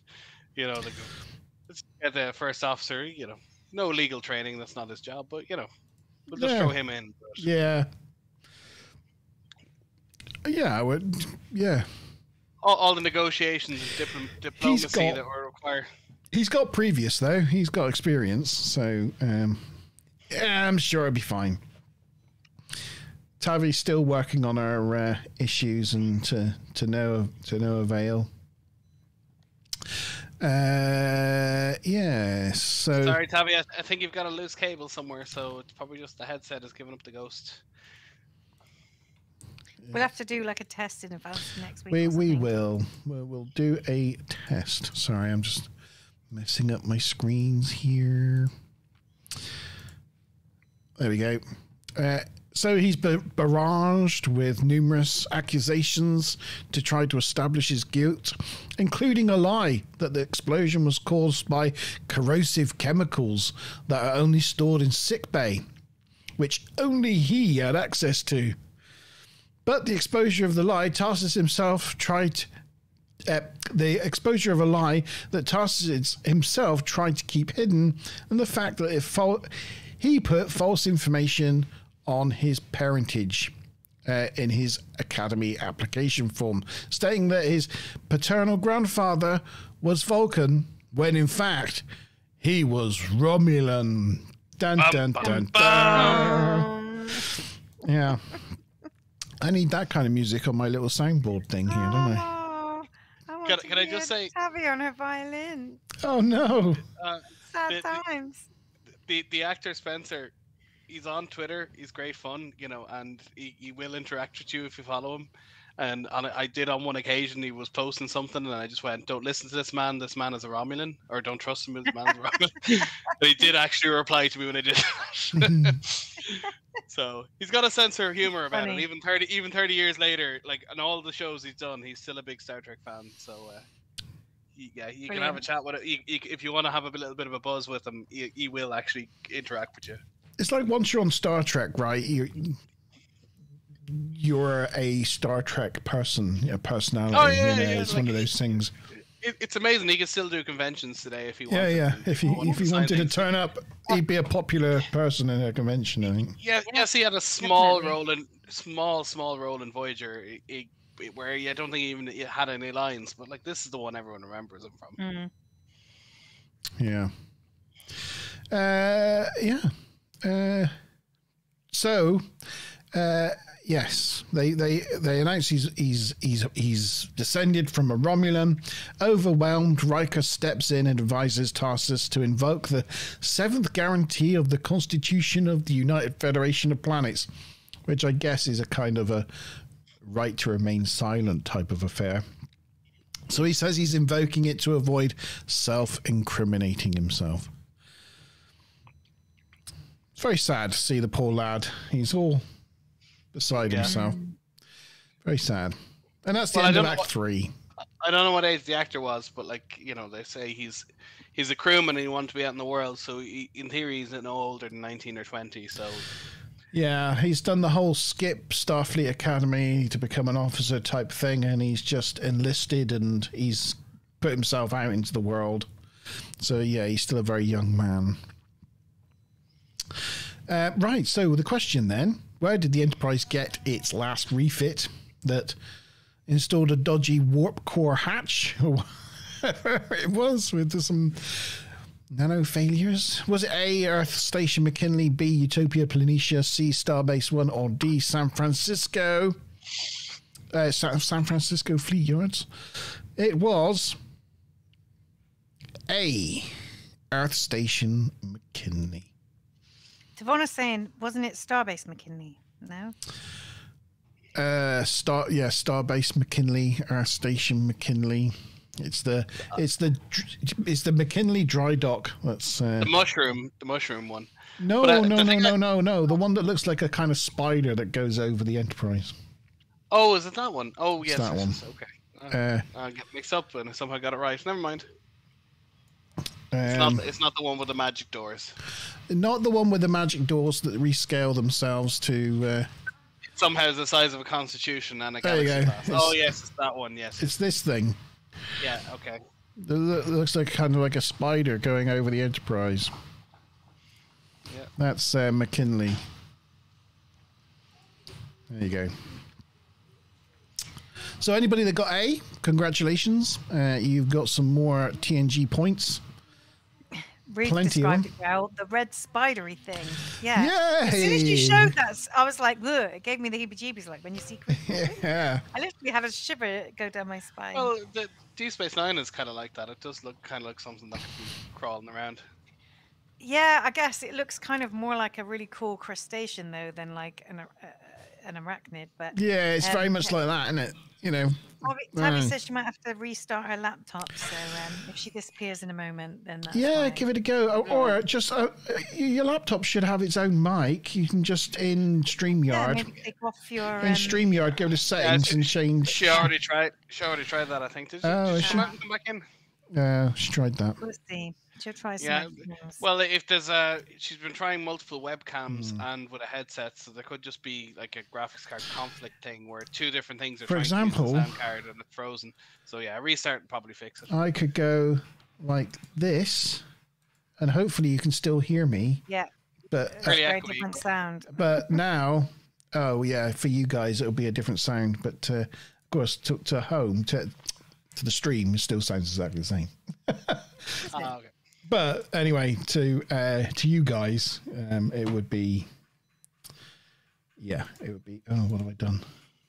Ruth asks, why can you never see Bajor when the camera pans over DS9? You can. I may be wrong, but I think the answer is because it used to be next to Bajor, but then when they had, they discovered the wormhole early on, they had to do this whole thing where they moved it quite far to go to the mouth of the wormhole. They did. It's got maneuvering thrusters. You can see it in Emissary, and you can see it in the alternate universe episodes or some of the earlier ones. Yeah. When it's under Cardassian control, it's in orbit of Bajor. So they never discovered the wormhole. They didn't discover the wormhole, so it was left orbiting Bajor. But somehow, even though Bajor was one of the three main founders of the Alliance, somehow they take over Terok Nor, and I guess they fly it somewhere else because. But yeah, you do see it in Emissary and one or two of the alternate Through the Looking Glass episodes, I believe. Yeah, it looks pretty cool. Orbiting but it's Bajor. about 3 hours of a journey to get from Bajor to the wormhole. Yeah, I think Miles has on occasion complained about the length of time it takes to get to Bajor from the station and stuff. Yeah, but they never really say is it 3 hours by Impulse, 3 hours at Wolf War 5. Anyway, That's 3 true. hours. Yeah. Right, so onwards to Act 4. Act 4. And picture. Here we go. Okay, so we're in the observation lounge. And Picard sees Worf instructing several security officers an investigation into Tarsis' background. He's like really wants him worked over. Picard tells him he feels that Sati is engaging in a drumhead trial. A xenophobic witch hunt. I will say this is good character building for Worf to be so overzealous. Because he's constantly being held back. He's like fire phasers and he's always been told no. But also, he has to kind of prove how much he hates Romulans and how far distance he is from Romulan loving that he has to be overzealous and anything Romulan. So nice bit of character building in the writing. Yeah, it is, and you can see him. It's nice to see him in his environment there, sort of leading his security team and issuing orders, and rather than just being being ignored. We forget he has 3 separate roles. He's ops, he's tactical, and he's communications. Okay, now communications, relatively simple job, but there's actually 3 different consoles on the Horseshoe. Yeah. So there we go. So Picard, yes. So, and of course, Picard goes in to describe what a drumhead trial is, where they, I meant to say security, tactical, and comms. Yes. That's Harry was ops and data. Comms. Yeah. Excuse me. What a drumhead trial is, where they would have a trial on a battlefield. Basically they found some people that they had accused of deserting or something, and to make a makeshift table, they would use a drum, one of the battle drums, as a table. So they became known as drumhead trials, and quite often the person was found guilty before. If you come up against a drumhead trial, you were going to be whipped, lashed, hung, or something bad was going to happen to you. Yeah, it was kind of like a fait accompli, and it was almost used as a threat to just control the ranks more than anything else. But yeah, you'll be in a drumhead trial. I'd imagine it's very much an American Civil War kind of thing. By the way. Kangaroo court would be another saying, similar connotations, that sort of thing. Worf thinks that Tarsis lies on his application form, and that makes him as guilty as the Klingon. But Picard points out, but that's his only crime. There's no evidence of any other crimes here. You know, in the end, Picard... that's just, he just gets disbarred for that. That's it. He just gets kicked out. The worst that can happen to him. Yes, they kind of like just. But anyway, Picard ends up walking out, telling Worf there's something very wrong here, and he doesn't like what they have become. You do see Worf's security office in a couple of episodes, but it's also a redress of the same set they're using for the interrogation room. So is kind of weird. It is kind of weird as a department head, he'd bring them all up to the senior conference room to have a conversation, not that they wouldn't have their own.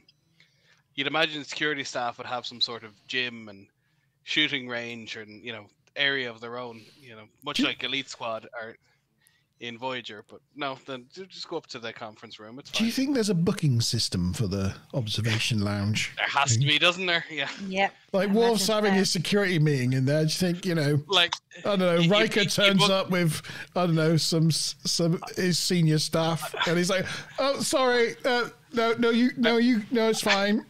I put it in the Outlook calendar. Sorry. oh, we got the wrong calendars. I'm sure I put it in there yesterday. Ranking system. So, like, you can book it, and if other people of equal or lower rank want it, they can't have it. Yeah. But if somebody of higher rank wants it, they trump you. Yeah. Let us know in chat. Have you got any like experiences with office room booking systems? The bank I work for, it used to annoy the crap out of me. The bank I work for, the building we used to have, it had about a dozen rooms all on the one floor. And the CEO would just randomly just take them over. So we could have and they could be reconfigured different ways and stewards. So there could be room for 100 people or a dozen small rooms, depending on which you open and close them. And occasionally the CEO would just take over the whole floor. And they go, "Oh, you're going to Cabin Teely," which was like half an hour in a taxi. So they'd send us all, you know, like you'd have 100 people booked to do training or something. And they'd send us all 40 minutes down the road, 40 minutes back. Just because at 10 minutes notice, the CEO would just decide they wanted the room. Oh, great. All right, we're gone. Bye. Bye. Yeah. Okay, so, yes, Picard's left and he's gone off to meet Tarsis in his quarters, and he establishes that he was indeed lying on his application, but that was his only misdeed. Turns out that they both sat under the same tree in Starfleet Academy, but where Picard went on and did the Starfleet Academy and became an officer, Tarsis decided that he didn't want to go that way, and he wanted to get into space straight away and become an enlisted man and do his own thing. And the exact same tree, or presumed to be the exact same tree, Picard and Boothby have a conversation at later. Yes. And then in Discovery, in the 32nd century, when they come back to Earth, they all get a photo at the bottom of a huge tree, which again is implied to be the exact same tree. Wonderful continuity. Yeah. Perfect. Love it. Love it. Right.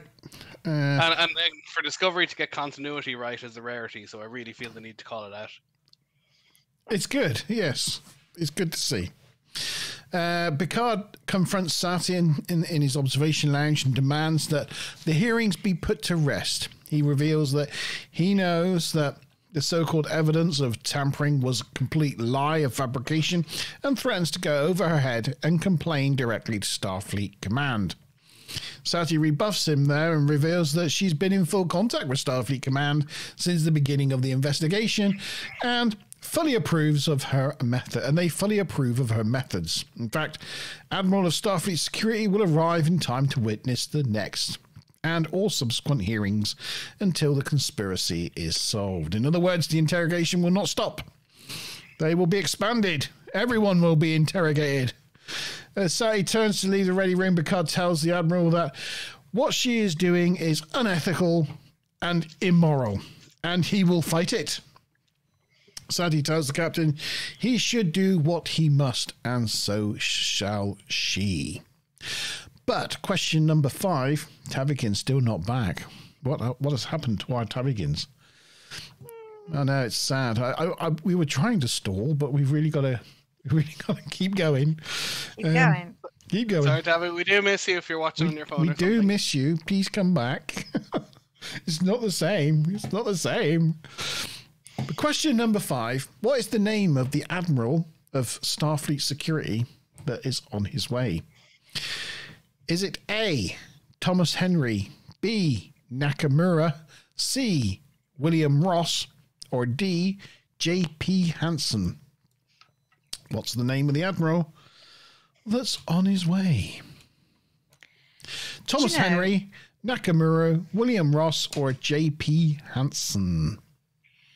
This kind of like, I mean, I know Admiral whatever his face is might be a perfectly nice admiral, but it gets me onto like a little bit of a sidetrack thing about the fact that in Star Trek, in Next Generation specifically, but in some other Star Trek as well, a lot of admirals are like really mad or immoral, or they do something incompetent douchebags.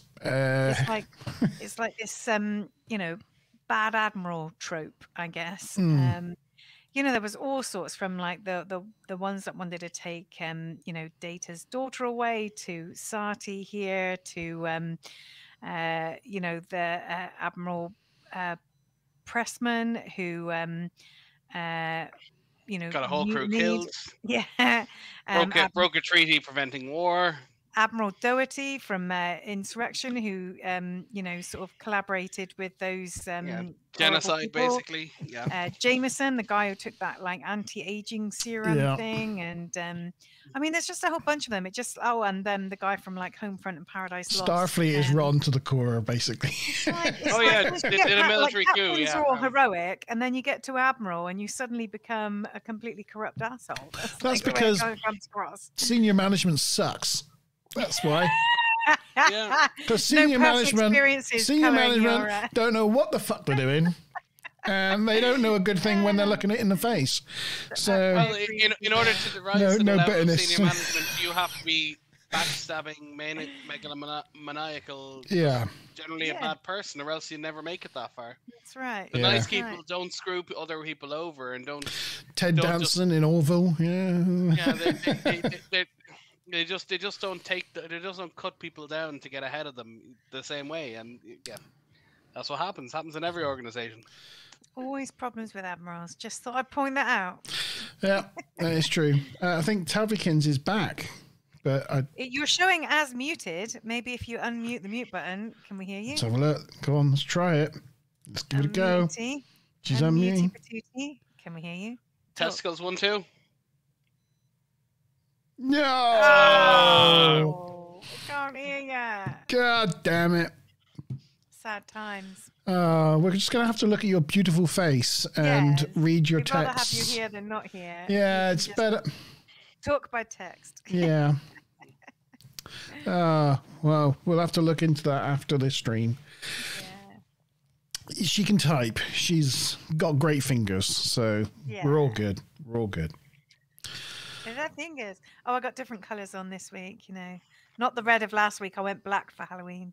Oh. So what did we just do? We just had the question, didn't we? We just had a question. We did have a question. I better start writing down people's responses. Get your answers in chat.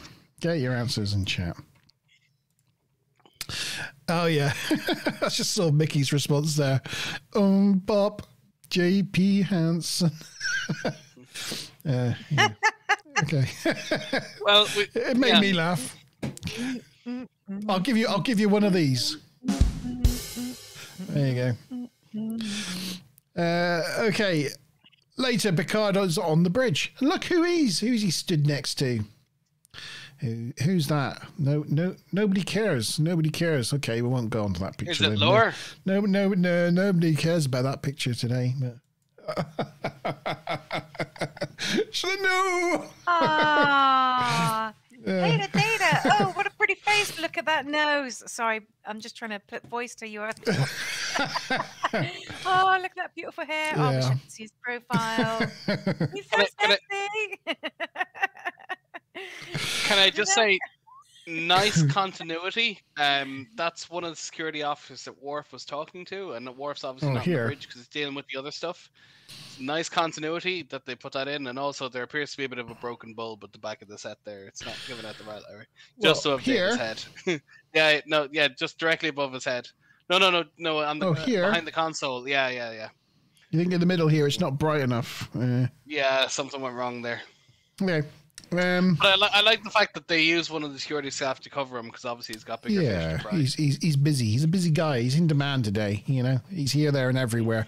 He's busy rounding up the Enterprise crew and locking them up and questioning them, and getting them to report on each other, and Well, how often do you see him not on the bridge? It basically never happens. Yeah, never happens. But there's a reason in story why he's not on the bridge, even though he's on the ship. Well written, good, good continuity. I don't know how he spots these things, Devon. It's his skill. It's his superpower. Right? It's when you sit on the freeze frame for 30 seconds. It's only then I notice it. Yeah. Later, Picard is on the bridge, distracted when Data informs him that the warp engines have been restored, and they are ready to begin the restart sequence. Going over to sit in his command chair, Riker asks Picard if he's all right, and Picard tells his first officer that he's fine. He's just a little preoccupied at the moment. I know that feeling, Picard. I know that feeling. And I do like this this picture here. I like the way it's not a Riker maneuver, but you know how Riker just loves to lean on other people's stuff.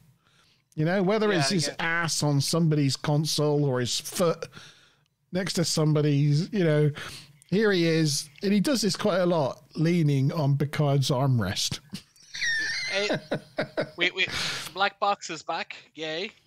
The story with Riker leaning is well documented. He broke his back moving furniture before he made it. Yeah. And the other thing is, again, in the most recent episode of Lower Decks, Ransom is teaching the crew how to do the Riker maneuver. Which one? The sitting down in the chair? Getting in and out of a chair by swinging your leg over it. Mm. Yeah, so, he has a number of maneuvers, so you got to be, But it's the one where he gets it. Actually, that's what she said. You probably have the video on YouTube of him getting in and out of chairs. It's brilliant.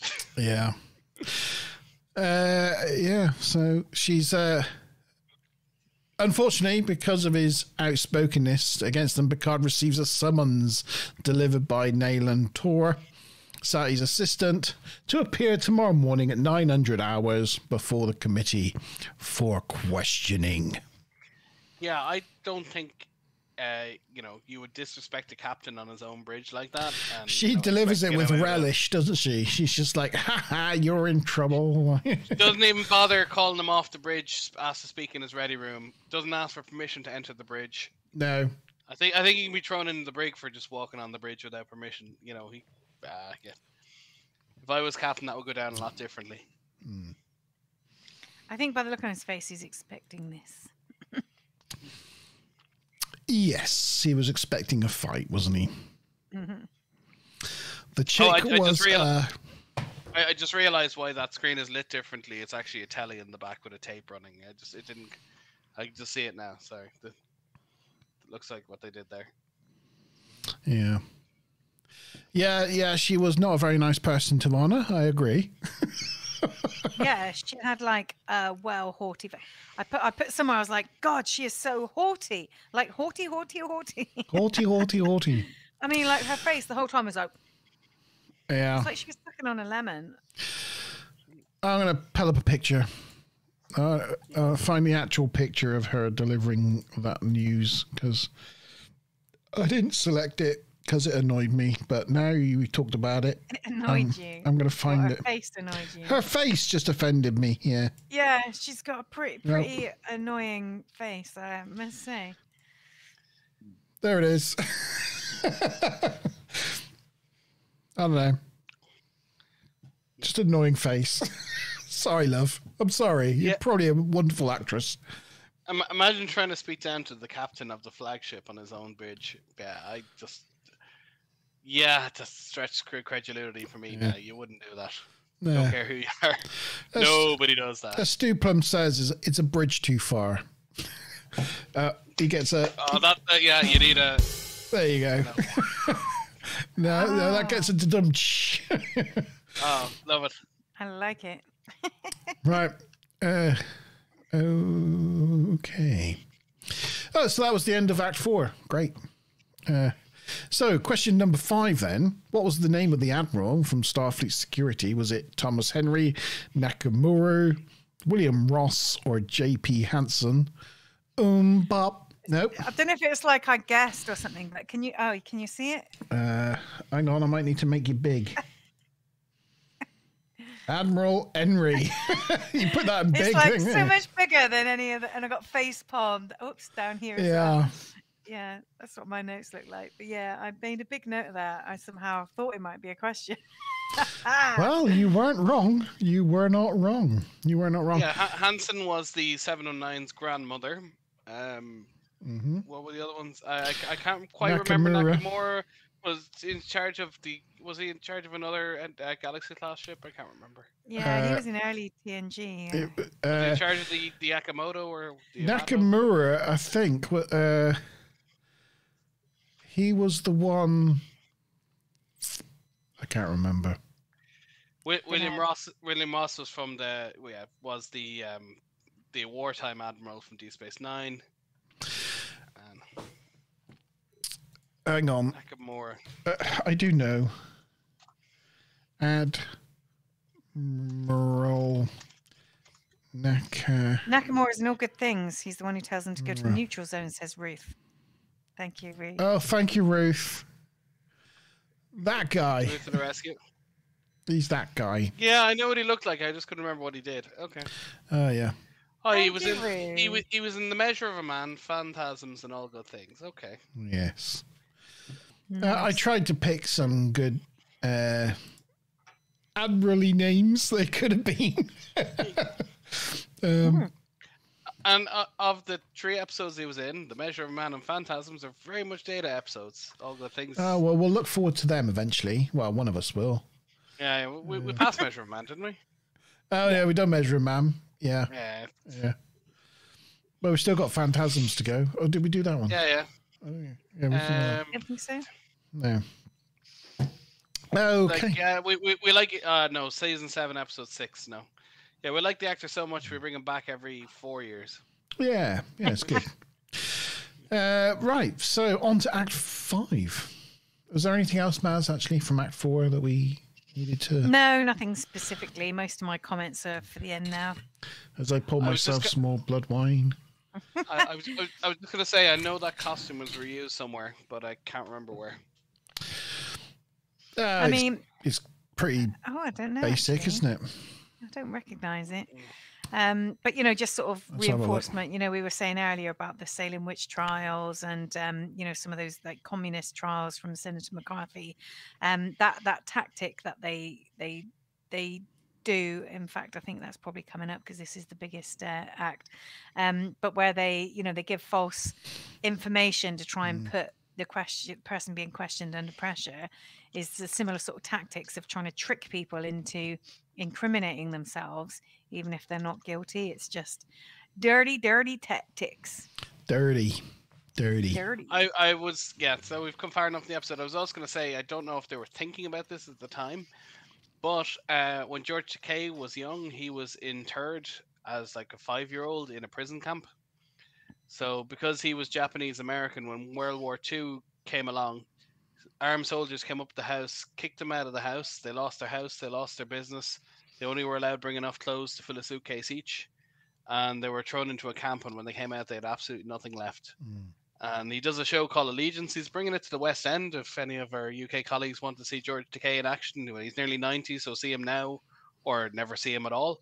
But he is coming to the West End shortly, and wow. Yeah, it's a really, really bad story, and it's not well publicized. But just anyone who is Japanese American, despite however long they were there, if they're first or second generation, they just dumped them all into these camps and just left them to rot for the duration of the war, just because of the way they looked. So because they were related, yeah. So. And something I never knew about, other than George Takei publicizes it quite a lot, and as I said, the whole show Allegiance is all about it. So. Yeah, if anyone's in and can get to London, I would maybe suggest seeing can you get tickets to that. Cool. Right, on to Act 5. The last act for the show. The Act 5 opens with this shot as a reused shot of the Enterprise and an Excelsior class ship that's delivering the Admiral Henry. But this is for no points. This is just in case anybody happens to know. Does anybody know the name of this ship? The Excelsior class ship? Anyone other than Mazza McBob? That way you can see the smile on my face. Yeah. I'm going to guess Sutherland, but that's a good guess, Sean. Because I know in the Sutherland is Excelsior Deep Space Nine, but maybe it's the same one. Anybody else in chat? Anybody want to give a guess? Come on, Stu. Rutledge. Ruth, what do you reckon? Oh no.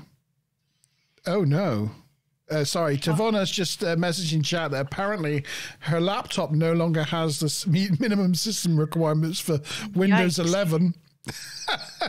Yeah, you can try uninstalling your graphics card and reinstalling it. An operating system issue then, right? Yeah, that's a bit of an eek moment there. Bit of an eek moment. You might. Yeah. Anyway, okay. Yeah, your system needs some sort of a reset there. You can try uninstalling the sound card and reinstalling it. Yeah, it might work. Did you say this is the Excelsior class ship? It's an Excelsior class ship. There, Sean.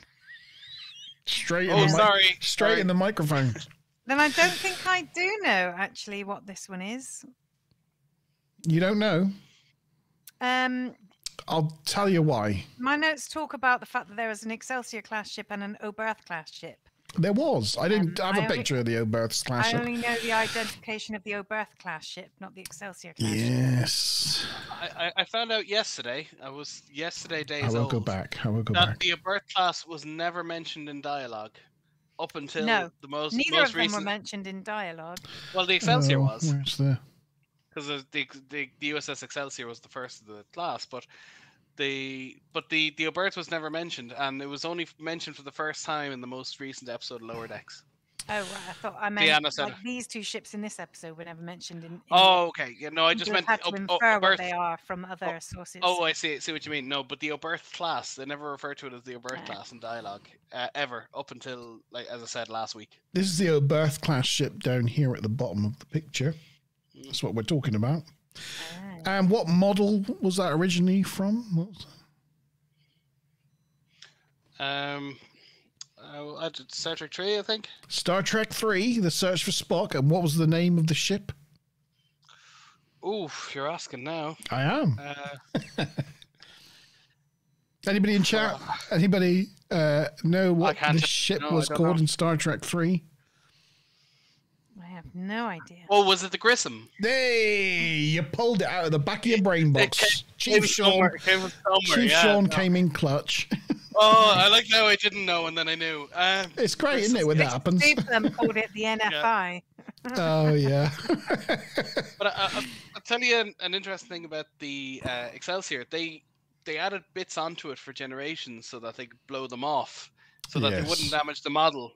And then they glued them on so well they couldn't take them off afterwards. So every time you see it after generations, it has that what's called the Class 3 Excelsior style. Yeah, it's the wider primary hull, doesn't it? And they got like because sometimes it's got the flares. The flares, yeah. So sometimes when they refit it, they call it a Class 1, Class 2, Class 3, but it's still the same. It's so you can have a Galaxy Class 3, but it's still a Galaxy class. It's not a different class of ship. It's a thing. I remember the first UK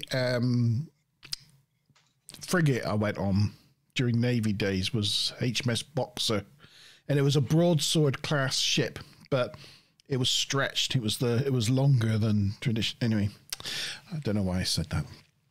But anyway, this is the Grissom. Yes, it was the limousine class. It was the limousine version of the broadsword class Type 23 frigates. That was the Grissom in Star Trek 3, right? Yes.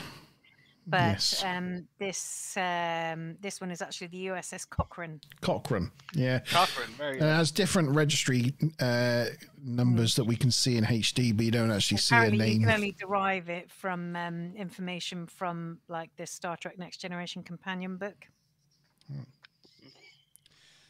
But this ship The Excelsior class ship. I'm not sure what that is. I'll tell you, and nobody said it in chat. Well, actually, no, they did. If I was giving points out, I'd give them to Stu Plum because the name of the ship's never mentioned. Nobody knows. It's no. Well, I already NFI. said. NFI. No effing idea what that ship is. It's one of those rare times that a ship turns up next to the Enterprise. Mm-hmm. We've got no clue what it is, but it's an Excelsior class ship. So there you go. Don't know what one, but it's there anyway. Cool. Right, so we're on to the final act. So now we're at Picard's interrogation. After being asked his name and rank and all the sort of standard things, Picard asks to make a statement before they start. Sati declines, saying he will have a chance later. But Picard points out that it is right under the Starfleet charter that he should have his right to say something first. So in the end, she begrudgingly agrees. Picard attempts to appeal to Sati's sense of reason to convince her to end this charade, pointing out that there is no substantive evidence against the ensign. Have we become so fearful and cowardly just because a man carries the bloodline of an enemy? Apparently they have, because she continues anyway. He's met with thorough and borderline irrelevant nitpicking of his competency and loyalty to Starfleet and the Federation. First, Sati brings up that Picard had violated the Prime Directive a total of 9 times since they were given the command of the Enterprise, to which Picard stated that he was aware of, that he should have been aware of since his reports have been to Starfleet and are fully documented about the circumstances of each violation. I don't know if is there anything recorded anywhere of the 9 occasions he's ditched the Prime Directive? Oh, it feels like something we probably discussed about, maybe 6 months ago. But no. Who watches the Watchers would be one with the Mintakans, and he brings them on board. Every time he finds a fancy to a woman, makes her up. Come see my ship. Probably a few archaeological digs where he took things he didn't mean to. Yeah. The first contact one does feel like a where lot he got more. Lost on a planet. Yeah. 9. There's obviously some that he didn't report back. Well, 9 that they know of, right? Yeah. 9 that's right. He was in charge of the Stargazer for something like 18 years. Because it was only, I think, there must have been a buttload. Beta Cannon, but he was Lieutenant Commander, and then everyone else got killed, and then he became Captain at Lieutenant Commander, but it was a less important ship, so. But he went from Lieutenant Commander to Captain all the time in the 18 years, but so some of them could have happened in the Stargazer period, possibly. Must be nice to be promoted. And is it justice, like where Wesley Crusher was going to be put to death? And and he basically a whole bunch of them. A whole bunch. Devil's Due. Devil's Due. Carry on. I keep thinking of them now. You got me thinking. Carry on. But it seems like the 100-year-old ships, their main purposes is to ferry diplomats and ambassadors around. That seems to be all they ever do. They just, we've dropped off an ambassador, and that's their whole job. So it must be fairly boring to be a captain of one of those ships. They don't get to do anything fun at all. Next, Sabin brings up the events of Stardate 44390.1 when Picard delivered a supposed Vulcan ambassador named T'Pel to the Romulan neutral zone, and it turned out that she was actually a Romulan spy who had been delivered back to the enemy. Sati highlights the fact that Picard had willingly let T'Pel go despite knowing she had classified information from the Federation. But question number 6, what was the name of the episode that took place? Was it A, Data's Day, B, the neutral zone, C, the enemy within, or D, the defector? I will put that all in chat for you. I will endeavour to do so thusly. Was A, data stay, B, the neutral zone, C, the enemy within, or D, the defector?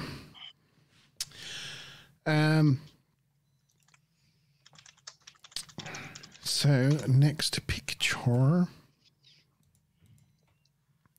Worf, who up until this point, has been siding with Sati because he's been given all this responsibility, suddenly realizes that the hearing is where the hearing is going and attempts to defend his captain, stating that the Enterprise was outnumbered by many Romulan warbirds. And Picard did the only thing that he could do. Worf, but the thing is, he would have went through an automatic court-martial for something like that anyway.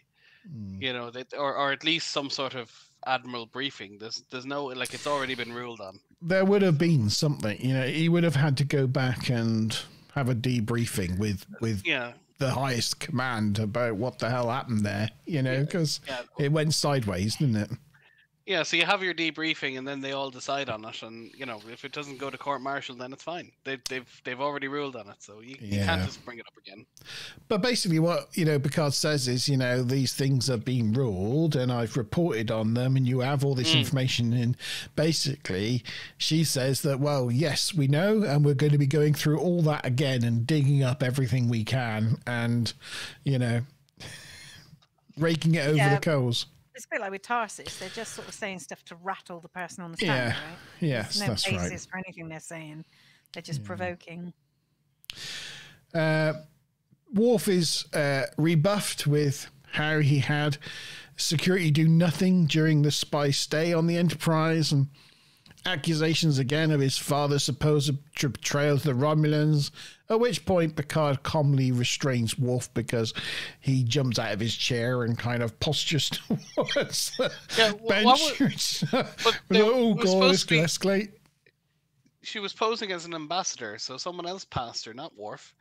You know, she'd be given her security clearance. If you're on a British Navy boat and someone comes along with the proper clearance, a lot of it was under the guise of, from Starfleet, you're not qualified to know about this. You just got to transport her, and you're not, you know, you can't ask questions type thing. Yeah. But anyway, exactly. Yeah. You can't blame Worf for it. He was given security clearance from, you know, Starfleet Command. So if anything, you know, annoy Starfleet Command, don't annoy him. And then Sai questions Picard about his past experiences as the Borg. And his role in the massacre of Wolf 359, which is a bit of a kick in the gonads. She questions his very choice of loyalty to Starfleet. I was just going to say, I like this guy in the background, really like Grimace, and he's doing some good background acting there. Yeah, I'm pretty sure we usually see him in a yellow uniform. That guy. I don't know why. You know, she's going way over the top now. Picard finally responds to these accusations laid against him by quoting her famous father's words about the dangers of denying basic rights to one man in the name of protection. You know, basically, I like the fact that right here we get again that face. I think I had a T-shirt of that exact moment at some stage. I don't know what I did with it, but I did have it. I may still have it. Yeah. But I like the fact that, you know, even though she's kind of accused him for the massacre of Wolf 359 and being in collusion with the Borg all along and working with the Romulans and all this stuff, and he just completely ignores everything she says and still brings it back to her accusations against the ensign. And that, you know, once you accuse one single innocent person, then, you know, if that one link in the chain is broken, then effectively the whole of society can break down, and we must stand against that. I love how conspiracy theorists can be so confident they've uncovered a conspiracy. It's like, yeah, you know, all the world's best minds are behind it, but you know, you Google something and it was just there on YouTube. It was, you know, Took no effort at all for you to find the answer. And I totally don't do that. Sean clearly doesn't watch any of your other parts of your channel. Moving on. Anyway, so a couple of things. You know that guy you just mentioned, the one in the background. He's actually an uncredited, unnamed ensign on that guy. 26 episodes. Let's say we see him a lot. Oh, nice. We see him a lot. Yeah. He's quite often stood at the arch or we don't know who he is. helm. He's at the helm a lot. His actor name is was it Elliot Durant III or something? Yeah, Elliot Durant III. But yeah, there you go. Yeah, we quite often see him wearing a yellow uniform at the arch or at helm. But in this particular scene, he's wearing a red uniform, which is slightly unusual for that guy. Do you know what it could be? Because there's a lot of the security team wearing yellow, so maybe. Oh, maybe they have got not enough yellow uniforms. Yeah. I honestly, it could be that simple. Because they had the really whole security team all wearing yellow together. Yeah. The yellows were taken. And then Sarty basically loses her shit. She loses her shit because Picard dared use her father's name to justify his argument. She rises from her chair and interrupts Picard, accusing him of treason and conspiring with the Romulans. She calls men like him a threat to the entire Federation, whom it's her job to seek out and destroy. She warns him that she's brought down bigger men even than you. So, yeah, she really loses her shit at this stage. I find it nicely ironic that she just literally seconds ago said that somebody else's father was a traitor. And then when Picard just uses a beautiful, eloquent quote of her father, she loses her shit. It's like, double standard much. Yeah. Hypocrite.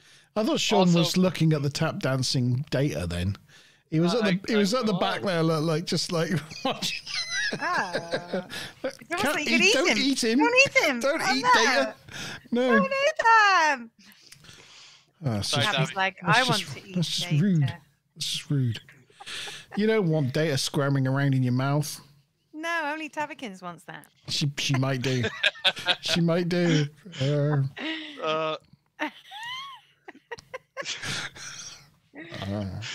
I've got just gonna say, no, you're doing a face palm. No, that one. I love the tradition of the admirals wearing different uniforms in every episode. They just keep changing it. They never decide on what an admiral's uniform looks like. Yeah, it's got some weird V-neck. It's got some Saturday Night stuff going on. That's a real belly button level V-neck, right? It's it doesn't look great, does it? It's not a great look, that uniform. And it's the quality. They're saving money with this episode. He wasn't even a paid actor to deliver a line. So the show. Why didn't they just put him in one of the older, admiral? I don't know. It's a cheap-looking uniform, and he comes in. He's so disgusted at this point that look at his combat. It's not even square. He gets up, wordlessly leaves the room, bringing an end to the interrogation. And saving the production $1,000 because he didn't have any lines. He didn't have any lines, so... But if he had no lines, they could have just got an extra that fitted an admiral. Yeah, they could have just paid him $200 for the day. They could have got Elliot Durant III to put uniform on. Yes. Yeah, so the admiral walks out in disgust, embarrassed. Sabine declares a recess until the following day. Yeah, that's going to happen. And the room empties, quickly leaving Say alone and shaken and embarrassed at our own sort of uselessness. Basically, by turning her father's words back on her, Picard is goaded into revealing the depth of her fanaticism and paranoia in front of an audience, severely damaging her credibility, possibly permanently, forever. She'll never get another job. She'll go back into retirement and never be heard from again. Yeah, well, as I say in Dark Knight, you either die a hero or you live long enough to become a villain. Yeah. Later on in the observation lounge, Picard is informed by Worf that Admiral Henry has officially called off the hearings and that Sati has departed the Enterprise, presumably onto the unnamed Excelsior-class ship. Though it's unlikely that she will ever be trusted with such authority again, Worf cannot help feeling guilty for having been deluded into aiding her cause without realising what she was and what she stood for. Can I say I love the lighting in this shot? Obviously trying to make it look late at night. But it's nice to see everything not just lit up like all over. And I love the way that Picard's hand magically goes through the window. No problem at all. Yeah, it does. This is one of those times where his wrist, his hand does kind of go through the window. Especially when he turns around in a bit, it kind of like it does go out through the window. Never mind. Also, there's some sort of beam here. And it's probably a holding up some lights or something. Yeah, they set the camera just slightly too high so you can see the sort of construction of the set above the panel. Yeah, there's bound to be some steel frames for hanging lights and microphones and they just needed to set this camera just an inch or two lower. But back in the day, they didn't have instant replay. That they only came in a few years later. So they basically put a VCR, like a tape camera beside it, so that they could see the angle of it. But they couldn't just replay it and check it straight away. Plus, I don't know if it might be a Blu-ray, HD thing. It might not have been in the original, but I know they do take like where some shots were cut. Yeah. They do try to use everything for the HD scans to get as many pixels as they can. So I don't know if maybe that was just an artifact of they just went too far. Yeah, it's possible. HD. Picard, Worf's feeling a little, disappointed with how it all panned out. Picard tells him that such enemies who cloak their misdeeds with the pretense of serving the greater good are often difficult to spot. Although it's very unlikely Sati will ever be trusted again, people like her will always be waiting in the wings for a time to strike and spread fear, mistrust in the name of righteousness. And Picard tells Worf to continual vigilance against this is the price that they all must continually pay. And that was the end of the episode. And we had a nice shot of the Enterprise. I'm going to end on a nice D pick. There you go. The Enterprise flying off to the side and flying away. Yeah, there we go. Tavigan says this Riesling is basically water. I'll have to get gin from here on out. Yes, love the gin. Get a good Chardonnay. Or a Pinot Grigio. Yeah, or a Sauvignon Blanc. Mine's 12%. If that helps. Anyway, so nice end of episode. I've got a few end of episode comments to make. I don't know whether to make them, before or after scoring and all that kind of thing. But probably one of the sort of first ones is that this episode shares a theme with Homefront, and in DS9, it's like that whole, paranoia, security versus freedom versus, all that kind of stuff. Yeah. And I do think, Homefront, it's the only sort of two-parter that would name different things, Homefront and Paradise Lost. Is amazing two-parter. It's done really well. It's definitely not a bottle show. No. But yeah, it's like sort of similar themes, which are but then sort of done there, which is just a nice sort of continuity of that. The moral behind the story, I guess. Also, I should have mentioned this earlier, but this episode talked about the genetic encoding of, using deoxyribo. What do they call it? They called it deoxyribo, didn't they? Deoxyribose, like it's a plural. But yeah, it's normally deoxyribonucleic acid, which is DNA. But it was about, taking information and encoding it into DNA somehow and then inserting it into somebody. And this was actually talked about in the in an episode of Enterprise Broken Bow with the Suliban Cabal. Oh yeah. They talked about genetic coding of information and stuff and using somebody as a carrier. So I think it seems a little bit odd maybe that if it was something that was a technology that long ago that, you know, it was sort of a bit surprising now to have it as a technology. You think it would be a lot more prevalent, or at least that they would have developed some kind of countermeasures around that. Well, you think especially if the Klingon had come aboard with a known condition that was being looked at by medical staff. This is the other thing is, you know, they should have known that, you know, if they were giving him hypersprays, would he have his own personal hyperspray? I mean, is a hyperspray like getting a, you know, having like a drip? Is it the sort of thing somebody would have a personal one of? And even if they knew he had a personal one, it obviously has been modified. And I don't know, just stuff about that seems a bit odd. But hold on, you're trying to suggest that Enterprise broke canon by bringing something in a little bit too early. I'm struggling to wrap my head around that. You know, like having the Borg or the Ferengi or the Romulans in before anyone ever met them, you know, anything like that. It's just madness. Shush, Sean. Another little interesting tidbit, which, you know, I haven't sort of verified myself, but just from the reading online, is that in All Good Things, Part 1, they talk about Nora Sati as being the officer who officially gave Captain Picard command of the Enterprise D. Really? I mean, that's not referenced here in this episode, and we're not aware at this point. It seems like it's almost the first time they met. Like, but it may have been, you know, officially gave him command. I mean, it did seem like the first time they'd met, you know, when they talked about her dad and stuff like that. But later on, it's referenced. Whether it was a case of signing a form, you know, I don't know what officially gave him command means. It could have been a rubber stamp, you know, back at HQ or something. But... Yeah, she could have been the signer and not actually met her, because obviously you do see in the episode with Jellicoe, who's coming back. But basically, you see the changeover ceremony where they change over from one to another. But you'd presume whoever's in charge of the shipyard or someone would do that when they're taking over a ship. I don't know. Yeah, you say it might just be the person, the first signature on the you know, on the admiral's orders that assigns you commander or something like that. But they may not do that. And another little final one before I get to any kind of reception stuff is that coincidentally the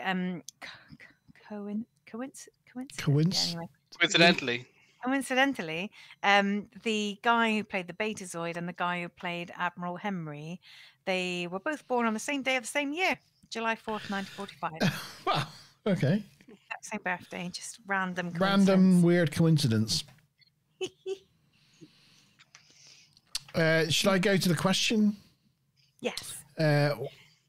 What was the question? Oh, the question was... Everybody answered A, I can tell you that. Oh, wow. Okay. So it makes no difference to the outcome whatsoever. So what was the name of the episode that took place? It was Day as Day. Everybody got that right. I really thought... Yeah, I know it wasn't that long ago we reviewed that episode. It wasn't massively long time ago. But it didn't sound... I thought I chose like the Neutral Zone and the other episodes I just thought sounded more like plausible. You nearly caught me with the Defector, and then I remembered what a great episode that is, and it came back in my head. I was like, oh no, it's not that. Do we have any ties? Is there any tying? There is no ties. Yeah, we got an outright winner. We have one clear winner. All right. Well, I've got a fun. I had a tie question ready, but for no points. A fun question then, and everybody got, you know, be quick in chat. Of those episodes, so Day as Day, the Neutral Zone, the Enemy Within, and Defector, which one's the odd one out? One of those is not like the other. Eh? No. I said I can't remember what the Enemy Within is, but I'm assuming it doesn't have Romulans in it, or any references to Romulans. Is that what? Yeah, it is? one of them is Cardassians, right? Well, I will say, anybody in chat, do you know what it is?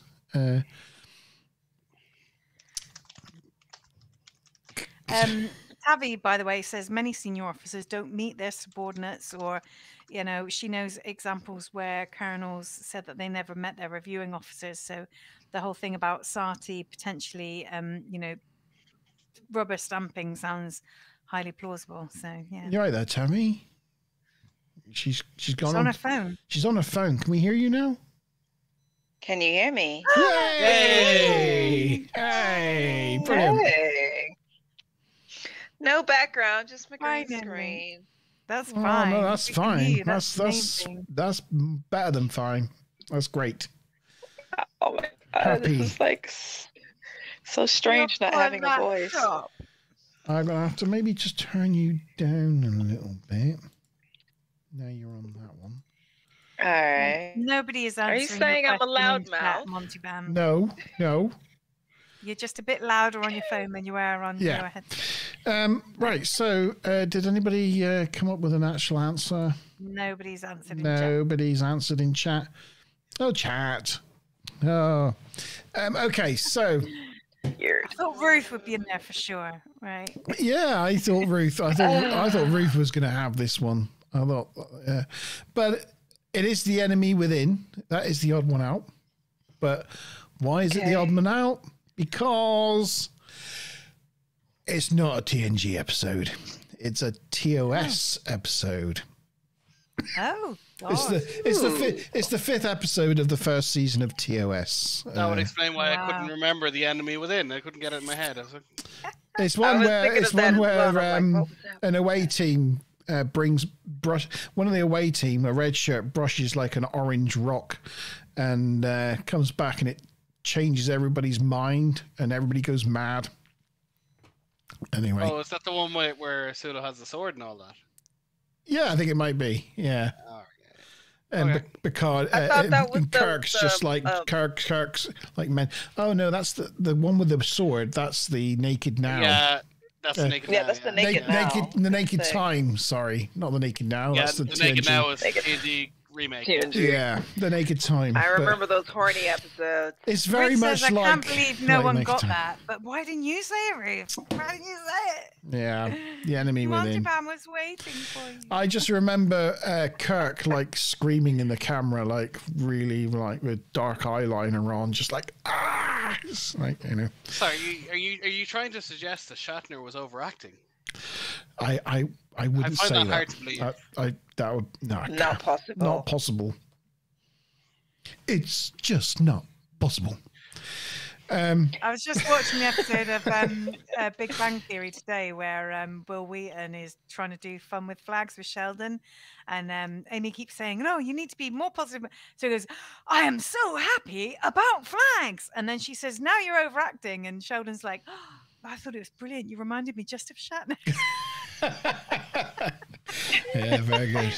Love that. I also love the one with Brent where he brings out his data figure and then he just rips open the package. It was actually Will Wheaton's. Will had signed it for Sheldon. And Brent Spiner yeah. walks up and goes, oh, what's this? I've I've loads seen of one of these ranges. And rips it open. Yeah. And then he offers to sign one for everybody for like $20. Yeah, he's like, I got some in my car. Yeah, $20. Oh, yeah. If you haven't seen it, Tavi, go find that. Well, Big Bang I've seen Theory. it. Oh yeah. Yeah. I've seen it. one of the cool things about acting that at least explains like that generation of acting in TOS was not because they like the individual actors had overacting skills, is that a lot of them were taught after the occurrence of silent films. So if you went to art school or an acting school that was teaching an older type of curriculum, people like Shatner and a lot of people working back then, you were taught to overreact like when you were in school, because you were in silent films and there were no words. So you had to do everything with your face, especially if the script was very thin, so people could get the story. And mind you, it's like this by the time they start acting in TOS. There's a new style of acting and things have got better, but that doesn't cancel out what everybody's been taught with acting so far. So it's also theater training, because when you're in a theater, you have to play to the 15 rows back. You're not just playing to the front row, so you have to really overdo it so everyone sees you. This is the scene. That too. This is the scene from The Enemy Within that I remember with Kirk going mad because of the that space main dust. One, oh my! He looked like he was on the toilet for that other one, that big one. Yeah. Yeah. But they quite often when people come from theater, you know, and they put the camera right on them, they have to tell them like, you know, it's fine. The camera's right on you. You know, you don't need to play to the back seats.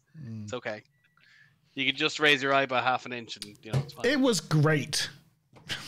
That's what I was saying. I loved it. I absolutely loved it. Fascinating. Right, so live chat. Remember to put out of 10. What do you rate tonight's episode, the Drumhead trial, from 0 to 10? What would you rate it? And we will get. And whilst you're doing that, I will just get up the. Who was the winner of this week's quiz, Mazma Bob? It was. Drumhead. He's been the leader all the way through, so it's not that much of a surprise. Stu Plum. That does actually make a difference because Tavikins was joint leader for this season with Stu Plum. For 1 week, I think you caught up, didn't you? For 1 week. Now, only 1 week. Now, for this end of the episode, you actually have got your acoustics working again, so you can feel free to go ahead and do your con. Yes.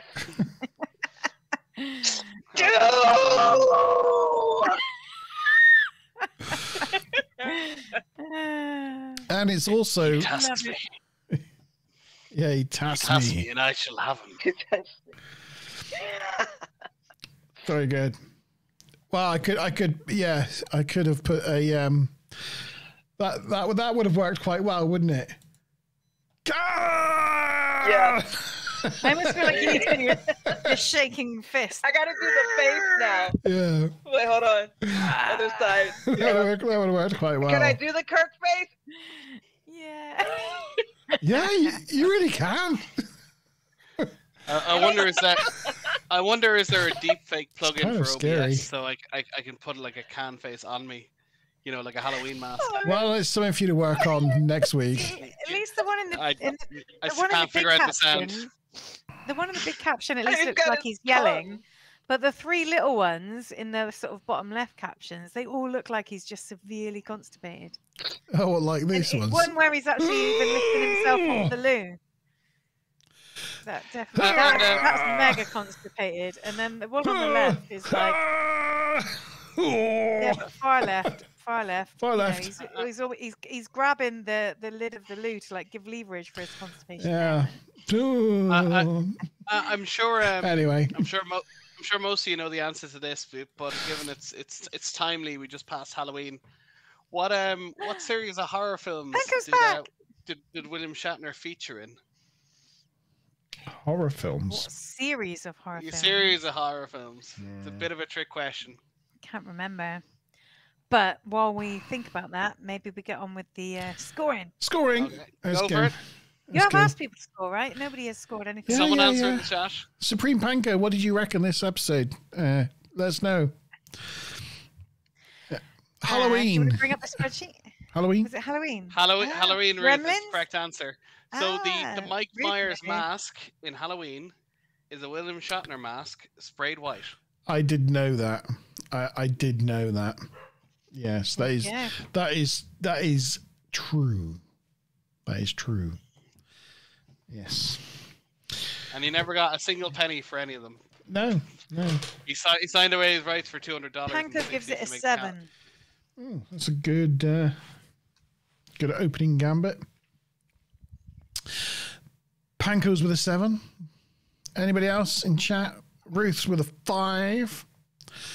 Right. Bring up this spreadsheet. Oh, shall I bring up the scores on the? Oh yeah, and I wanted to show you. So yes, that's put Stuplum on 7. Tavikins now is in silver place with 6. Subspace Chatter, down from Subspace Chatter, is in 3rd place with 4, and that has demoted, unfortunately, Mazin with Bob and Andrew with 2 each. It's demoted them out of the medals positions. I don't mind. You'll survive, won't you? You'll survive. I literally just did it for fun. If I won, I'd probably feel bad, like I'm the founder of this. I shouldn't be winning. A bit like you, Monty. It's like I just do it to make up the numbers, though. I just usually like one win of a season. I always get a win a season, and at the moment, because I've been doing all the questions, That's true. I haven't got a win yet. Maybe, maybe we've got what, 1, 2, 3, 4, 5 episodes. 5 left? episodes left of the season. Yeah. Maybe we need to like jostle it about a bit and actually take it in turns to do the questions to give Monty Ban a chance. Yeah, Sean or Tavykins want to do the questions next week. I think Sean would make a good question master. Tavi's like, yeah, make it Sean so I can get my points. She wants the points. Yeah, I'm chasing behind Stu Plum like a little girl with a crush in the schoolyard. Gotta get that. All right, I'll do some questions for next week. That's fine. Right, okay. Yeah, they got to be about the episode, Sean. The episode, yes. Keep on topic. Right, are we ready? Are we ready with our paddles then? So. Oh, you know I am. 3. So naughty every time you say it. Oh, get your paddle out and give it a good. That's a paddling. Right, 3, 2, 1. Boing. Where? Oh, there you go. 7686. Oh, it's kind of like, I think thereabouts, you know. Yeah, I went a bit high on this one. I liked it. It's a great episode. It's one of the better ones of Trek. Of Star Trek, of Next Generation, anyway.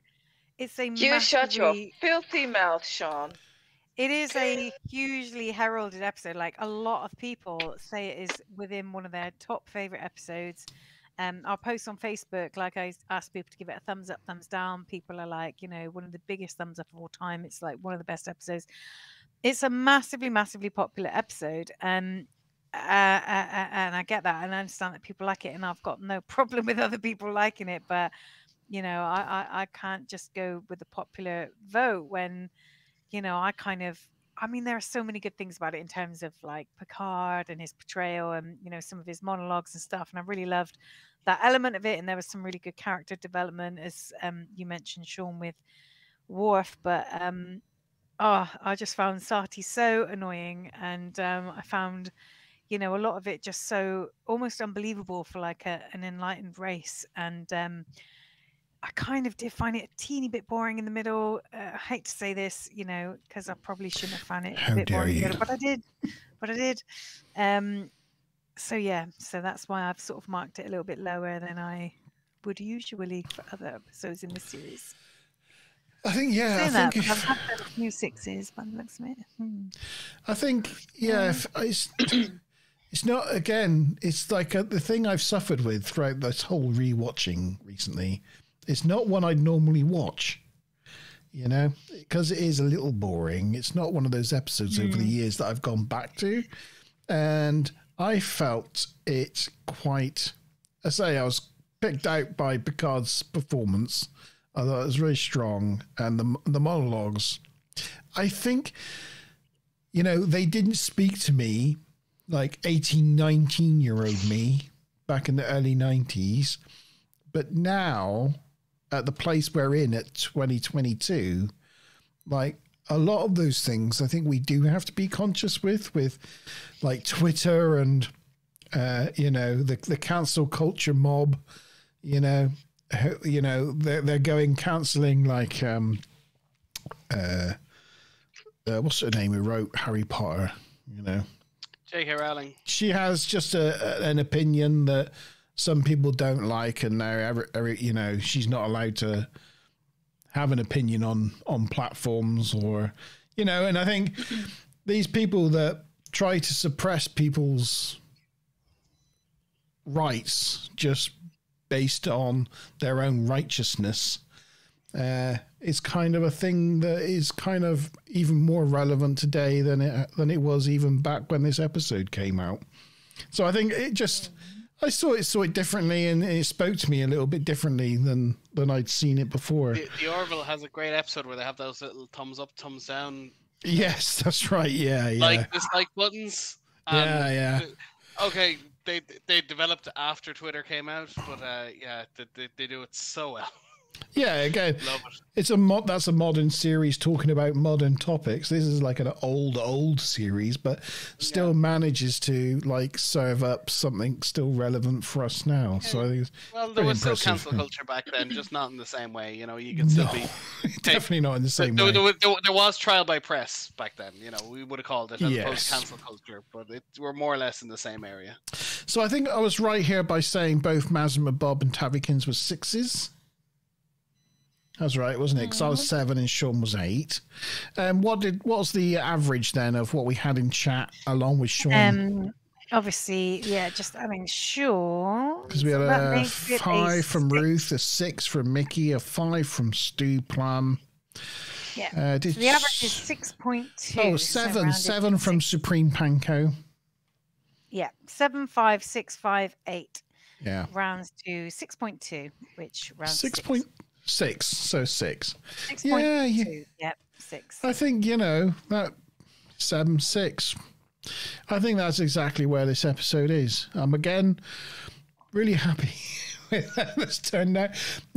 This has been like a really sort of solid season. There's been no real, like, massive clangers. Real bad. It's just been, all right. And I know Sean will say it. Even Night Terrors did better than I thought it would. Like, yeah, I thought I'd given this a 2 before I watched it. No, it's not as bad as I remember. Yeah. Night Terrors was a bit of a surprise for me. I literally thought the whole thing was just Troy going through space, but that only actually occupied about like 20-30 seconds of the episode. Night Terrors has literally done better than, a lot of episodes in the second half of this season. Apart from maybe Clues and First Contact. But it's been joint with Identity Crisis and the Nth Degree and Cupid. So it was a decent episode, wasn't it? But they've all been middling.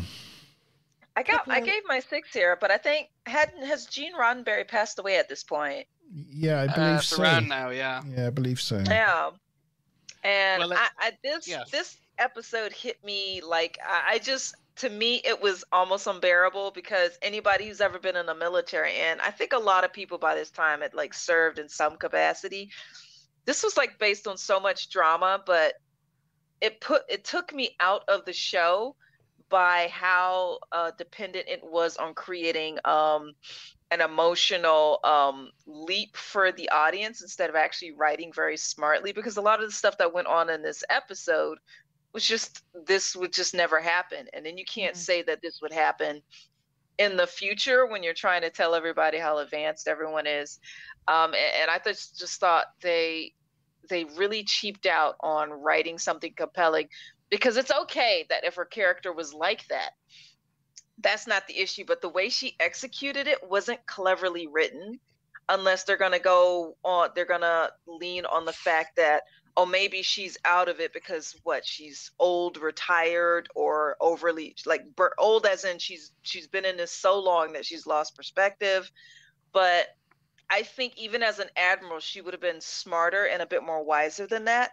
I thought it was strange. Been at the top of your game like that, and then been that one-sided, that neurotic, that unbalanced. I mean, it does seem like slightly poor writing in a way. She might have been early stage Alzheimer's or something. I don't know. She was getting old. She might have been starting to suffer with some sort of degenerative illness. That we don't know. Yeah, and the only admiral that showed any behavior was the guy leaving at the end, because one thing they have, or at least that they hone on a lot, even when I was in the military and officer training, is that you praise in public and you reprimand in private, and you never disrespect other personnel and so that was just flagrant disrespect through all of it. To have the captain on trial in front of his subordinates, to have it was outrageous. No, it just what are we doing? It took me out of the episode so bad. Yeah. You said it much better than I said it. Yeah, no, that's a very good point. It's a very good point. Night, Stu Plum. Good evening. Good night to you, sir. Night, Stu Plum. Yeah, no, I do get that, and it kind of leaves you a little bit wanting more comeuppance for her, because all you get is like the admiral silently walking out, but you want to see the aftermath of that when they get back to their ship. You know, when he hauls her back to that Excelsior, the unknown Excelsior class ship, you know, you want to see. But I mean, like even then, they would just look at her and say, "You brought discredit to yourself and Starfleet. We will return you to retirement." I want to see that scene though. Like, yeah, you do. Like, it was. She more or less just got Prince Andrew, you know, just quiet retirement. You don't talk about her anymore. Just don't talk about her. She'll be at the back of the photos somewhere now. Yeah, just brought out for only in their events. Admiral retirement home. Yeah. I would imagine that they would have done it like that, because I mean, at this point, they probably would have said, there's got to be something wrong with her. There's no way you can just dissolve this badly and in front of everyone. But because maybe she just didn't like Picard because he was like, he has plot armor. And so she didn't like how he was so flagrantly able to sidestep rules or whatever. I don't know what her problem was, but it was just like, can't do it. I'm sorry, bitch up on the bridge. I don't think what he said to her just came to him in a flash of genius. I think it was just one that he had in the chamber that he knew would make her melt down, and just, you know, held it back. And then it got to a point where she was so disrespectful that he was like, I'm going to have to fire the bullet. Yeah. Yeah. But that would indicate that he knew that she was that unbalanced. Smack that chick on the bridge, though. Go ahead. She would have got Will Smith. Yeah, she got a like the second they stepped up on the bridge, be like, Will you Smith stepping that up on our captain on the bridge? Girl, I'm sorry. I would be like, Data, we need Android level back bitch slapping on the bridge right now, because this chick done lost her goddamn mind. So Jesus. Anyhow. I'm just currently working out what the next episode is so I can get the trailer. The trailer. Half for Life. I would have given this a 2, but Data's ass fixed this episode because Sorry. I was just gonna say, next episode starring not Rollaren. Rollaren is not in this episode. Oh no. Okay. I'm just going to present it in such a way that you can hear it. Hear it. But yes. Is it starting? Oh, here we go. Here is the trailer for the next episode. A dying planet hangs on the brink of destruction. Even if I find the solution, you will not accept it? And the only man who can save it is sentenced to die. The man is supposed to kill himself. Now, you don't just let that happen. Now, Picard must risk war to keep him alive. Our ships have been ordered to open fire. They expect Tennyson to die! Death sentence on the next exciting episode of Star Trek: The Next Generation. Wow. Yeah, looking forward to seeing Mikhail Gorbachev guest star on Star Trek next week. Oh God, I don't remember that episode at all. That's not ringing any bells with me at all. That's unusual. Like I know I haven't watched them in a long time, but I know every episode. That just is not ringing any bells with me. Well, yeah, it's the Logan's Run exactly episode. What episode it is. It's the Logan's Run episode. You know, he hits an age, and then they expect him to make room for the younger people. Wasn't that guy in MASH or something like that? Yes, he was. Yeah. And I think he might have died recently. I don't know. I saw something on one of the chat groups. Either it was his birthday recently or something like that. Oh, I forgot. Sorry. Oh, your figure thing. My figure. I forgot my. We nearly got to the end of the stream, and I nearly forgot my figure of the week. It's the figure of the week. Sorry, I think it needs a theme tune. Who is this Playmates Star Trek: The Next Generation figure? Shall I make myself big so you can see? Yeah. You're even tiny on my phone. Sorry. Yeah, answers in chat. There's no TNG points for this one, but who is this chap?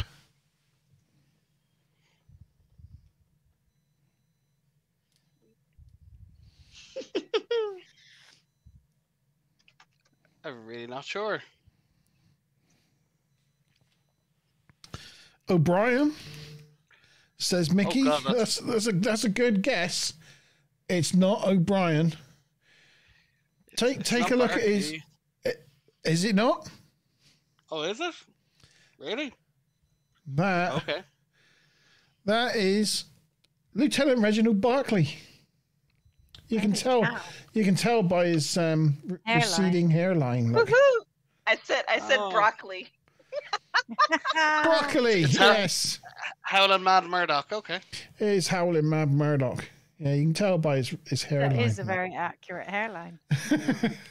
Not the greatest sculpt on his face, or maybe it's just the lighting. I don't know. It's the light. It's my camera and lighting. It's not the best, to be fair. But that is who it is. I was trying to find him for the Barclay episode a few episodes ago, and I couldn't find him. I couldn't find him in my bag of figures. But I found him eventually. So I was like, oh, there he is. There he is. So brought him out. You get your moment in the sunshine. David Ogden Stiers, the guy who plays in the next episode, his birthday was October 31st, so it was like 2 days ago. However, he is dead, so it was a posthumous happy birthday. Posthumous happy birthday. And he was in MASH. Yeah. Yeah, he kind of played like the posh guy in MASH. Who liked the finer things and orchestral music, and stuff like that. We are home just in on you again. Sorry. Just to let you know. It's not that I've got a problem with that, just in case you... I hate it, so I'd much rather be tiny in the corner somewhere. Yeah, so that's it for this episode. It's great to be back after a week off and to say hello to all of you, because we did miss you last week. And we'll be back next Wednesday at 8 o'clock to talk about Half-Life, the episode that I seem to have just completely skipped in my knowledge of Star Trek: The Next Generation. It's not bad. I think you might enjoy it. Will I? Oh, that's good. Because from that trailer, I was kind of like, oh no. I thought season 4 got better. I think you might enjoy it. But I might be one of those surprising ones that I'm like, oh, this is a really good episode. It's got the nice, kind of moral thingies that you like. Oh, I like that. I do like that. You like the moral thingies. I like the moral thingies. I like a good moral thingy. Yeah. Yeah. Has it got 2 storylines? Yeah, kind of. I think it does. It does, yeah. It has a moral thingy and 2 storylines that intersect. This one didn't have an A and a B this week, no, did it didn't. It was all A. It was all A. Yeah, it got a down mark for that one. Another reason why, not quite. I should have given it a 6, shouldn't I? Maybe I'll change it. Well, you are the showmaster. Okay, it's my show. I can do what I want. Anyway, well, thank you, everyone. Thank you, Mickey, for coming along and chatting to us this evening. Super Rebecca! Congratulations on your wedding. And we all hope here at the Vault that you are very happy with your new husband and you have a happy life together. Good night to, he's not here anymore, but Stu Plum, thank you for coming along. Sorry, Andrew, you had to work like a Trojan as always, and you're too tired to come. But if you're watching this back, we hope you have a good time anyway. Wookie, if you're out there and not saying anything, I was going to say good evening to you, sir. We hope you had a fun Wednesday. And to anyone else. Also to Gujon and G-Star and Ruth and everybody so else. Many of them. How could I forget Ruth? Jeez. Come on. I was just looking on my scoreboard just to make sure we covered everything. Yeah. Good evening to you all. And we'll see you next week if you're available to talk some more Star Trek: The Next Generation. We shall see you then. Cheers. Super look forward to it. Bye, guys. Bye. Bye.